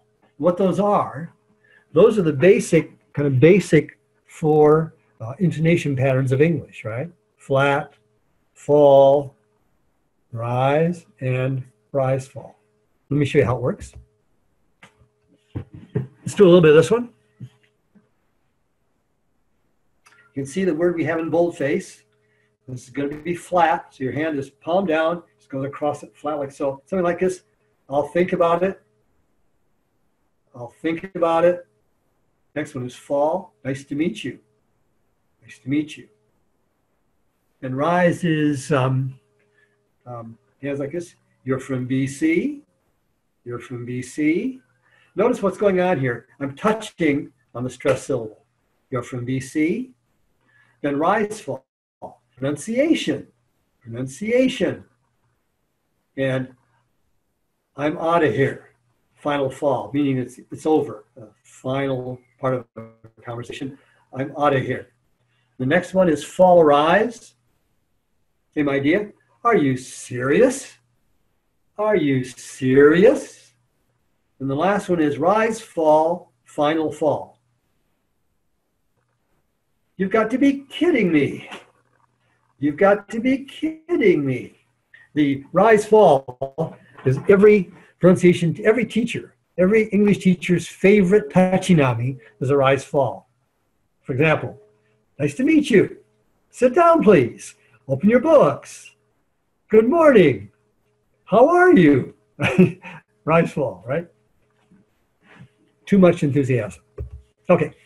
Now, so you can do, and again, I'm just giving you examples of what you could use. You don't have to do tachinamis just like me, right? Anything like that involves just a gesture and touch to go along with the sound. It's got a question here. Speed with intonation to be balanced. Left hand is static. That's correct. Yes. Oh no. The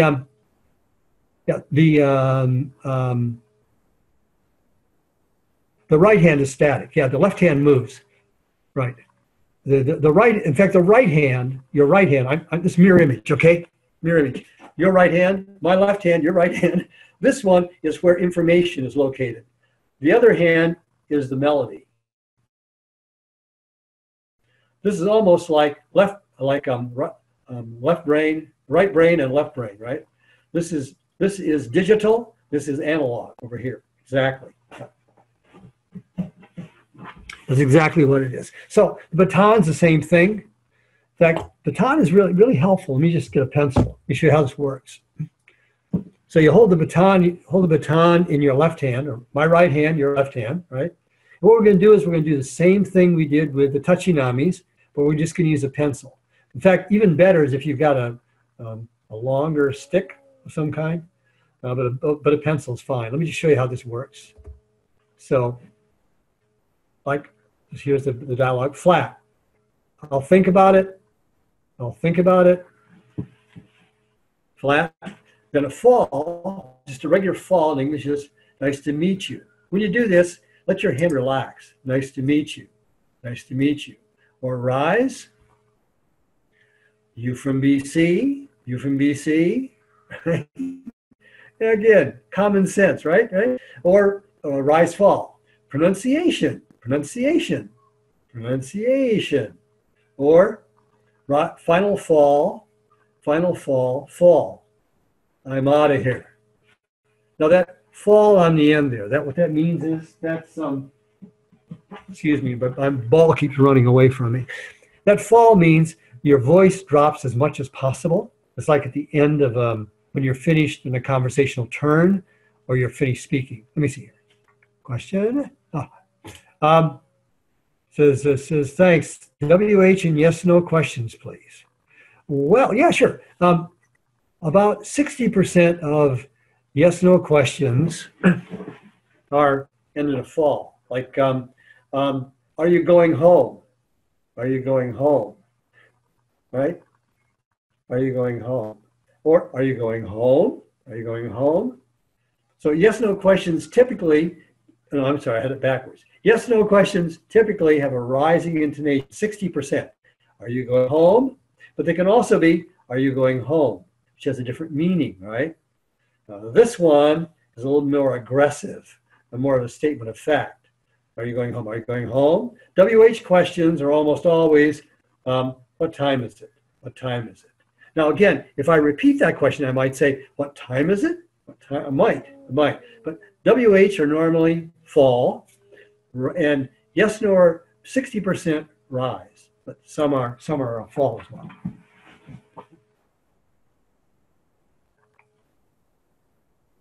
Echo question. Yeah, right, exactly. Echo question. Yep, good. Okay. All right, now for this one, you're going to need a piece of paper. So actually, you should have boxing gloves, or boxing gloves, or like, for example, when we do this, when we use tennis balls, but you can also take a piece of paper, kind of wad up. See if you got heavy paper. So you can wad up like that, something like that. This is called the Fight Club. This is the most popular. We have tournaments, pronunciation tournaments where people put on boxing gloves and they fight each other, and usually gender specific, where the women fight each other and the men fight each other. But here in North America, you know, we also have tournaments where some of our classes where the women fight the men. Paperweight, yeah, paperweight category. Very good. Outstanding. Yeah, perfect paperweight category, exactly. In boxing, paperweight, right? Cool. Oh, you guys are brilliant today. Same deal here. Same idea. What we're gonna do is we're gonna crunch and punch on stressed syllables. So just what we've been doing on the other stuff too. You can look at this right here. Let me just show you what it looks like. So what you do is you have the students. You can have the students do it in right or left hand, but I'm going to do it only like we do it in class. So put the paper in your right hand, okay, like this. So it's cool, cool. Now for that's cool, see the arrow going back the other direction? You go back first. That's cool. Then for really cool, you go out, back, out. So really cool, really cool. Anyway, get the idea? The idea there is that on the unstressed syllables, if there's one unstressed syllables, you go back. If there are two, you go out and back. If there are three, you go back, back, out, so on. So what we do is, I'll go write the dialogue here. So you can see there, like look at devastating. So devastating, look at that's very devastating, that last one. So for that's very devastating, you go back, forward, back, out, and punch. So that's very devastating. So that's very devastating. Right? And we have students practice that a bit. And again, you don't have to have them do this in advance or anything. You can just, even if they can put their keys in their hand, that works. Anything they can put in their hands, they can squeeze so they feel the stress. They feel the energy of the stressed word coming through on the punch. They go out. But again, if you go online, we have videos of me doing it with boxing gloves and with, I've got about a dozen pairs of boxing gloves that students use. And I use this particularly with people who are doing accent reduction. I do a lot of this stuff to help them just be more confident and to be stronger and more definite in their speech and things like that. I don't have probably don't have, well, you can, this is what the dialogue looks like. See that? See how it works? I'll just show you one. So for example, that first one would be, hey, right? The next one is, can I help you? Hey, can I help you? Hey, can I help you? And so on. And then like this next one, we got a disaster at the house. So you're going to go out first. We got a disaster at the house. We got a disaster at the house. So notice what we got there. We had four syllables before the stressed one, and then out here and squeeze on that one. So that's the Fight Club. And again, all kinds of ways to work with that. One more thing before we kind of get out of this area here, what we call the advanced touchy-namis. Remember we did the touchy-namis that were flat, fall, rise, and rise, fall. Remember those? Well, you can do the same thing with expressiveness. So for example, you could do, let's say you had, you can do things at 3 pitch levels, high, mid, and low. So it's, that's nice, that's nice, that's nice. You can use secondary stress. We call looping. For example, let's take that one again, that's nice. Well, in American English, typically it's just one fall, that's nice. But in Canadian, they tend to do, that's nice, that's nice. So they have more energy on secondary stress. So they do a loop, that's nice. Americans, where I'm from, Michigan, would say, that's nice, that's nice. Canadians tend to do, that's nice. British also tend to put more energy, a little more energy on secondary stress. So we call it the loop. You're just looping your hand, put a little more energy, a little more gesture, volume, and so on into that word. You can do tag questions, every grammar teacher's favorite grammar structure. So a tag question could be something like, that's nice, isn't it? That's nice, isn't it? Right? That's it. Fall, rise. Or if you're Canadian, that's nice, eh? Right? Or you can have the fall version of it. That's nice, isn't it? That's nice, isn't it? Just falling away with a final fall. That's the positive one. That's nice, isn't it? That's nice, isn't it? Again, what are we doing here? We're just trying to figure out some external gesture that you can anchor a sound pattern to. That's the concept. And there are so many ways to do this. Again, you can figure out your own way to do it, but you get the idea. It's just concept here is what's important. Okay, now we got about 10 minutes left.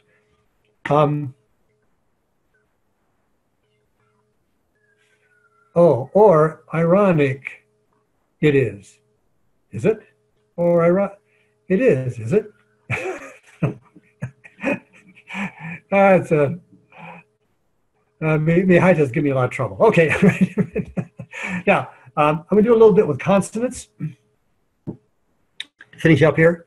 And to do consonants, you have to have a stick. Now, this is from a coffee house, making coffee stick, right? We do a lot of things with sticks if we're doing consonants. And the slide is teaching protocol.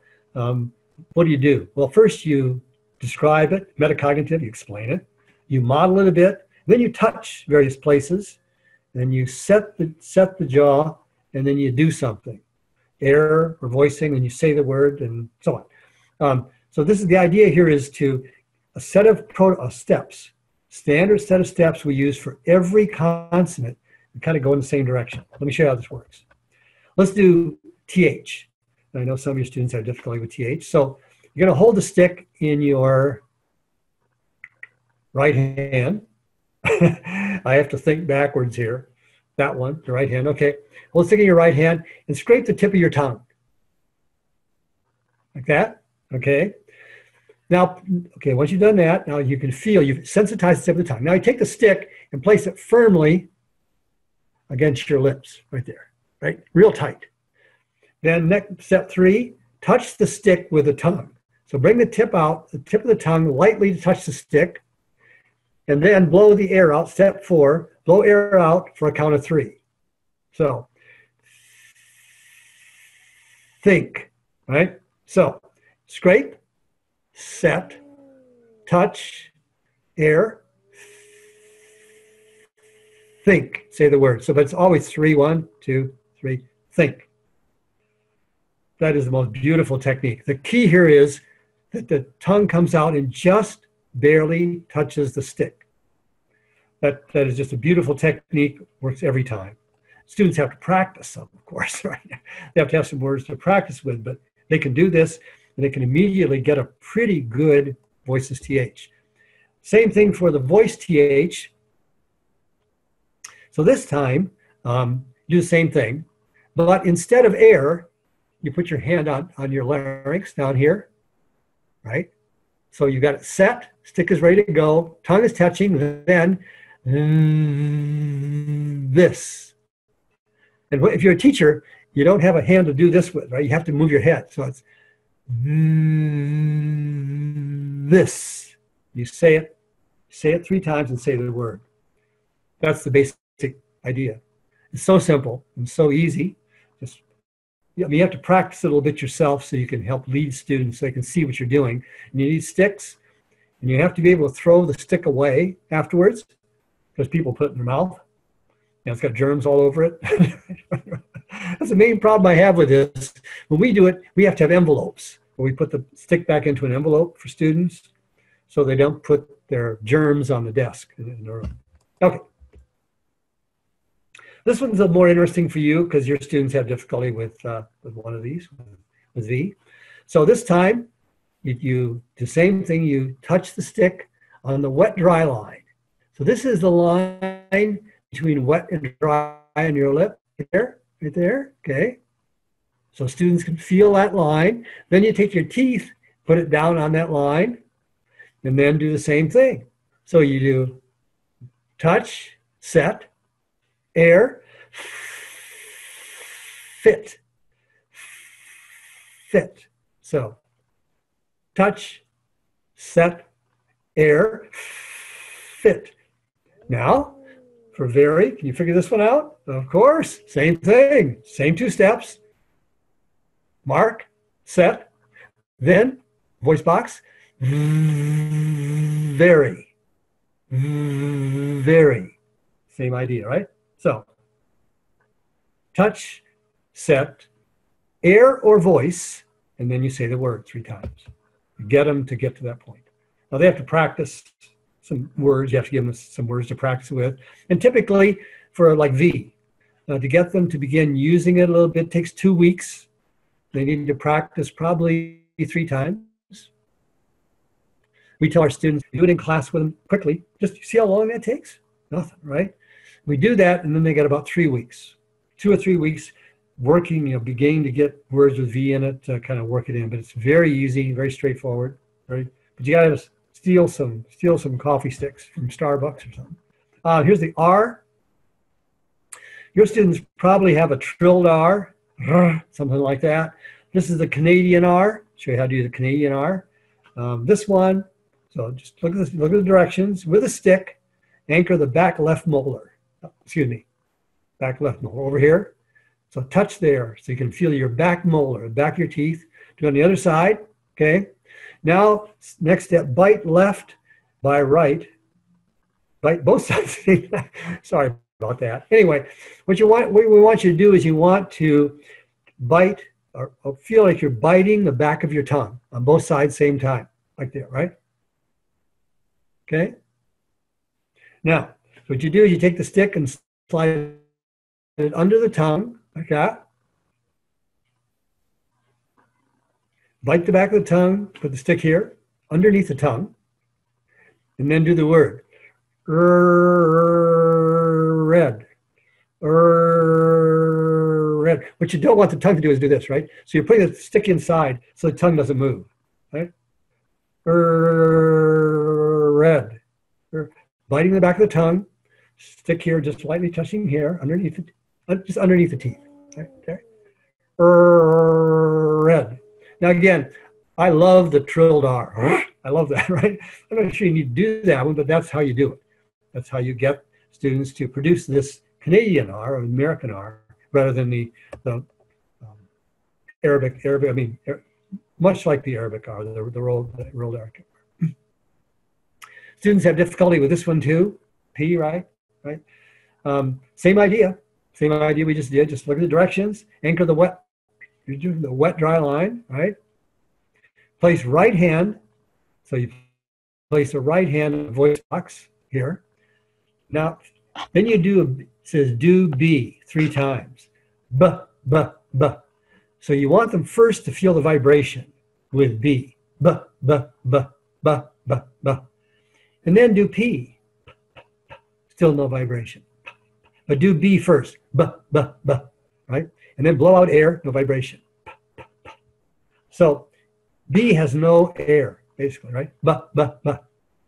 P has air with here.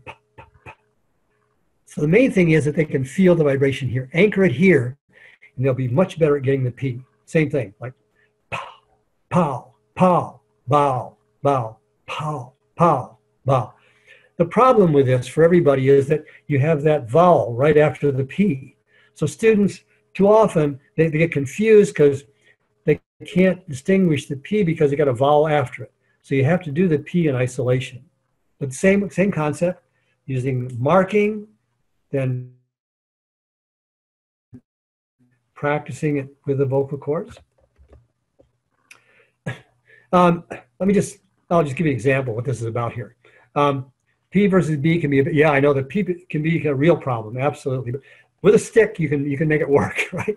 But it's important to sensitize the lips, to get them awake, to get them focused on what the lips are doing with air rather than the vocal cords. That's the key idea. Consonant clusters, I don't have time to work on this much, but let me just, the idea, here's the concept. Concept is that you do the second sound first. Second sound first. Like trick. So you put your, remember what I said about R, you bite your tongue and then say T, trick. Bite your tongue back here and then do the, and while you're doing it, then do the T sound, trick, trick. So if your R, you already have bite back here, the tongue has come back up, then when you do the T, they're said together. Instead of trick or tarik, tarik, right? Same, first you put the marked lips first, space, space, space, space. You do them together. Street's the same thing. Your tongue is in the position for R. Street, street. Prayer, pray, the same thing. You get the R sound before you do the P. Pray, pray. So you get the R ready to go before you say the P. That's basically the principle for that. And the last one is this, like an axe. It works on X. Well, most native speakers don't say that anyway. They simply say axe. They don't actually articulate the T anyway, so don't worry about it. All right, we almost made it. Now just a little theory here at the end, and then I'll stop and you can ask some questions. What's this about? Haptic cognition, we talked about, someone asked at the very beginning about how do you explain this. It's this felt sense of pronunciation change, meaning feeling and sense. So sense means I understand it, felt means I feel it. It's trying to bring those two things together. And it's Genlin, 1996, is the one who developed all this. This whole idea of trying to keep both the feeling of something and the image or the symbol in your mind at the same time.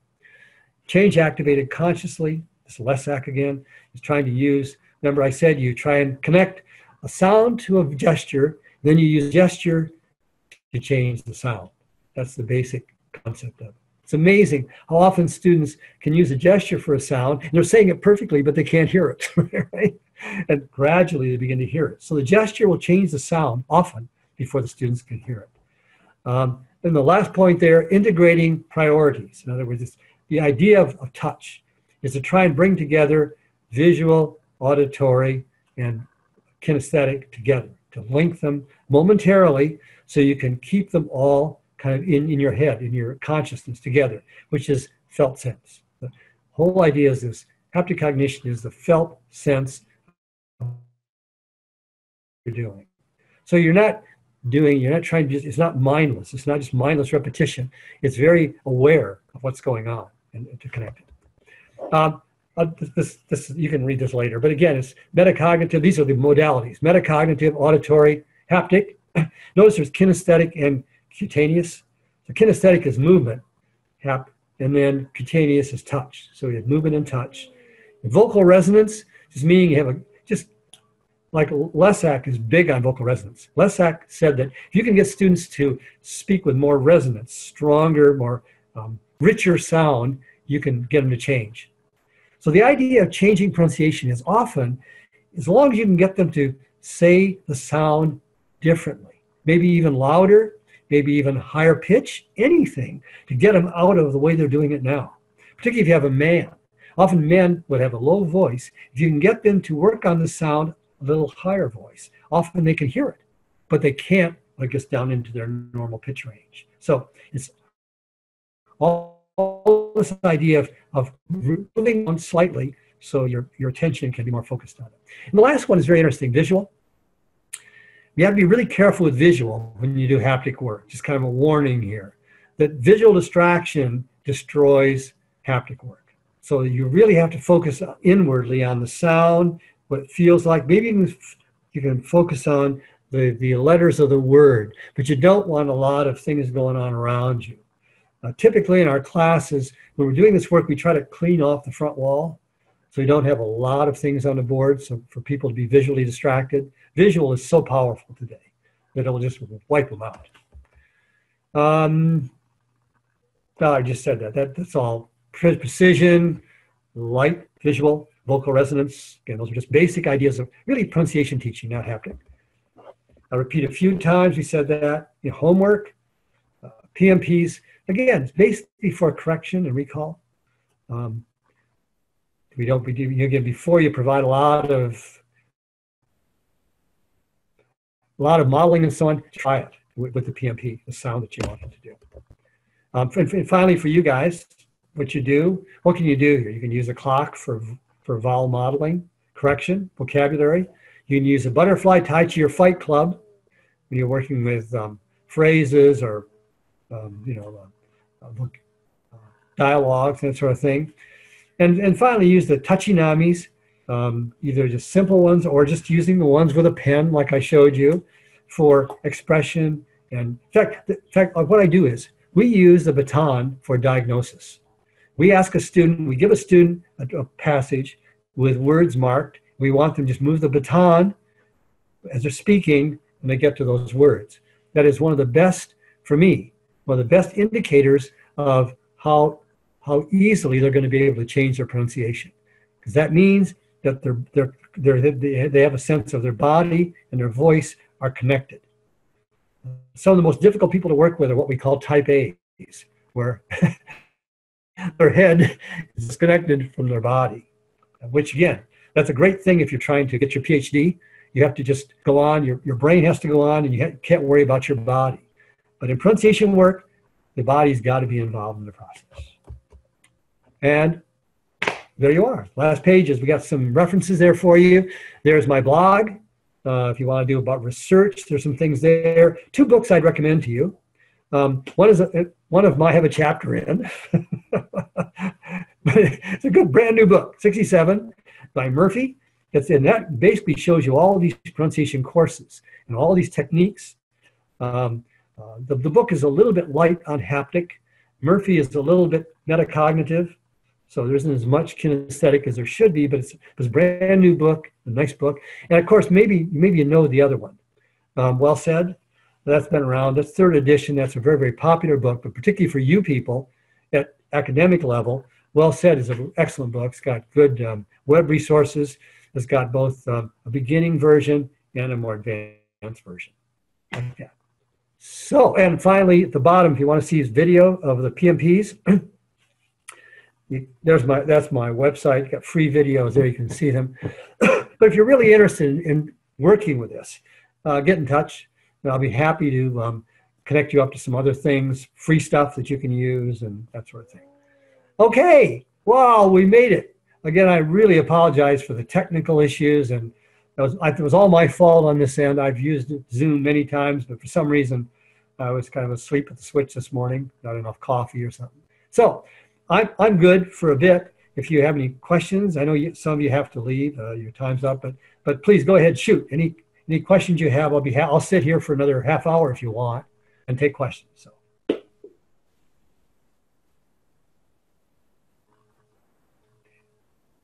How about teaching? L sound. Oh, L sound. Oh, okay. Oh, I didn't do that, but I'll do that. See what else we got. Other questions. I'll be happy to do L sound.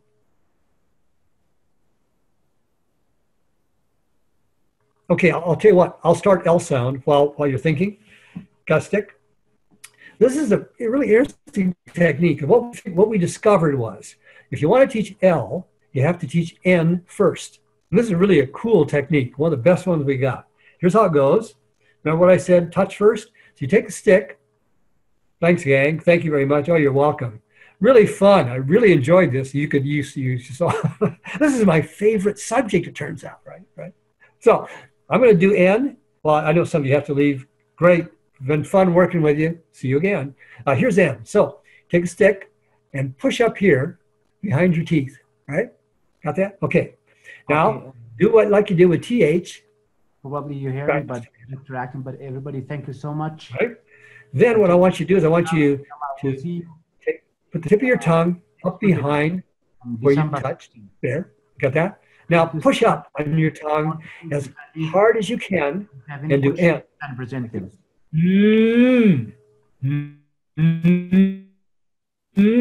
Now take your stick here in front of your nose and follow it up with your eyes.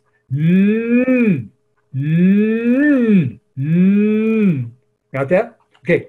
Now we got N. Now we'll do the same thing again. This will do L. Here's how you do L. This is fabulous. Watch this. Do the same thing. Touch back there. Touch tongue. Connect. Now this time we're going to go from here down. And we're going to do a very light L sound. Like this. Watch. So. Oh. Oh. Really important. The stick is here and your eyes follow the stick. Oh. Oh. Now do N.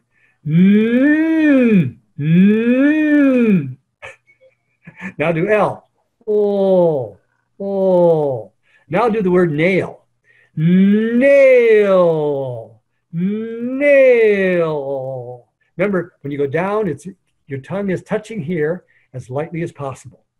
Now let's do one more word. Take the word lane. Lane, right? L-A-N-E. So you're going to go down first. Lane.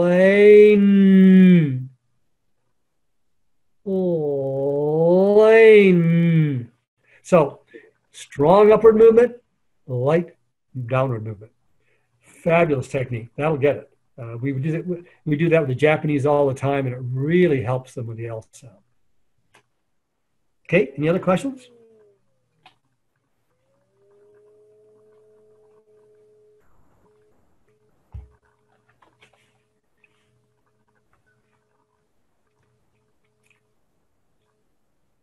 You're welcome. Thank you. Fun. Great questions today. You guys had, a couple of the terms you used today were really interesting. And can we make pronunciation or class in the laboratories and teach it like biology? Yes, we should. Oh, good point. This is from Alai Kudaish. Whatever. Yeah, actually, that book I told you about, the one by Murphy, actually what it has is you have done in the lab. They do these lab classes where they teach the basics, and then you like I said, you do the metacognitive and the modeling in the lab, and then you use it in class. They actually learn how to do it by using it in speaking, listening, and reading and writing. I think that's the way of the future. The future of pronunciation is web-based modeling and metacognitive stuff, and then teachers knowing how to do the kind of stuff we did today in the classroom. Absolutely. Good one. Oh, about the PowerPoint. I'll be happy to send it to you. Remember what I told you? I'm going to modify it. And I'll tell you what, I'll modify it and I'll send it to Dr. Al-Hamani, all right? And then you can get it from him. That's good. It's a good idea to sort out the difficult sounds and practice them or else. Yeah, again, difficult. One thing I would say is that difficult sounds are really part of difficult words, right? so the idea is that again, students are going to have trouble with P, right? So you may do a little bit of work with them, like we did with the stick and so on. But basically, you work with words that they use. You do it in context, not just isolated stuff, right? Yeah, that's our whole approach to it.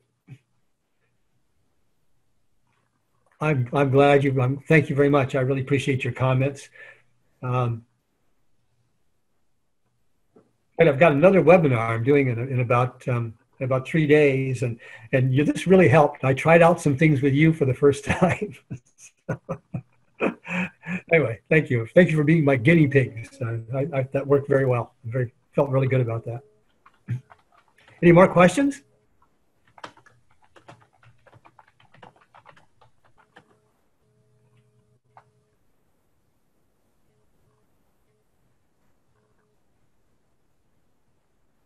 Okay, everybody. Looks like I'm about to lose the mic. I thank you so much for your great participation, all your questions and comments and your ideas. And I look forward to working with you again. And as we say, as us hapticians say, keep in touch. Okay. Thank you so much, Professor Acton, for this wonderful presentation and really open our minds to many things and many ideas and suggestions. Thank you so much, and thank you for all of you who attended this presentation or this webinar. We had more than 70 people who were there during this webinar. It was really wonderful, and we are still here on campus. Me and Dr. Al-Habib is also in his office, and it's around now 11 p.m. And mashallah, we are trying to do our best. And inshallah, we will have another webinars coming. We will inshallah soon. And Dr. Abdullah would like I'm glad you enjoyed it too. I certainly did. Dr. Abdullah will have to talk to you for 1 minute, but let me talk to Riyadh. Riyadh, can you give Dr. Abdullah Milhi the mic, or make him admin or host for this so he can talk to our colleagues? Mr. Riyadh Saab. Riyadh, لو تعطي المايك دكتور عبد الله. Okay, Dr. Abdullah, you're on. Yes, we can hear you loud and clear. Yeah, thanks, Doctor. It was a very, informative presentation. Thank you, Masada. Much appreciated. Appreciate your comments. To you and Dr. Nasser and those, our colleagues from the e-learning for their full support and being with us until this time. I would like to let you know, and first I would like to thank all of our colleagues who made the effort, to watch this wonderful presentation. It's a clear, indication that they are so interested in future webinars, either from you or from other presenters. I would like to thank you all. And before you leave, Dr. Acton, we will report you to the Starbucks for encouraging us to steal their, wood sticks. So we will be reported for this, encouragement, in which we will steal, whenever we go to a Starbucks or any coffee shop, we will steal some of their, wood sticks in order to demonstrate for our students how to pronounce certain, You're welcome, Rakshinda. Thank you. Yeah. Thanks thanks everybody for yeah, right. I've gotten caught. That's funny. That's funny. Okay. Anyway, thanks a lot. And then, Yeah, I've gotten caught at Starbucks stealing sticks before. That happened in Seattle, I you will think. be That's funny. reported. You will be You have to be reported. careful when you steal sticks. You will You must be report careful. it. Thank you very much, everyone. Thanks, Dr. Nasser, Dr. Habib, and also those from the e-learning. And most of it goes to you, Dr. Akhtem, for this wonderful presentation. We hope to see you in the future. Thanks. The mic is back to you, Dr. Nasser. Thank you. I don't have anything to say. Just as Dr. Abdullah said, we thank our colleagues at the e-learning. We have Riyadh, Asab, Ahmed Sholan, and also Dr. Fahd Al-Ahmari with us for arranging this and helping us and doing all these technical things. We thank them a lot. We own them. And inshallah, this is our first webinar, and it's the first thing. Inshallah, we will continue our work and cooperation with the e-learning, and they have been supporting us. Thank you so much. Thank you so much, everybody. And you can leave. You can leave if you would like to leave.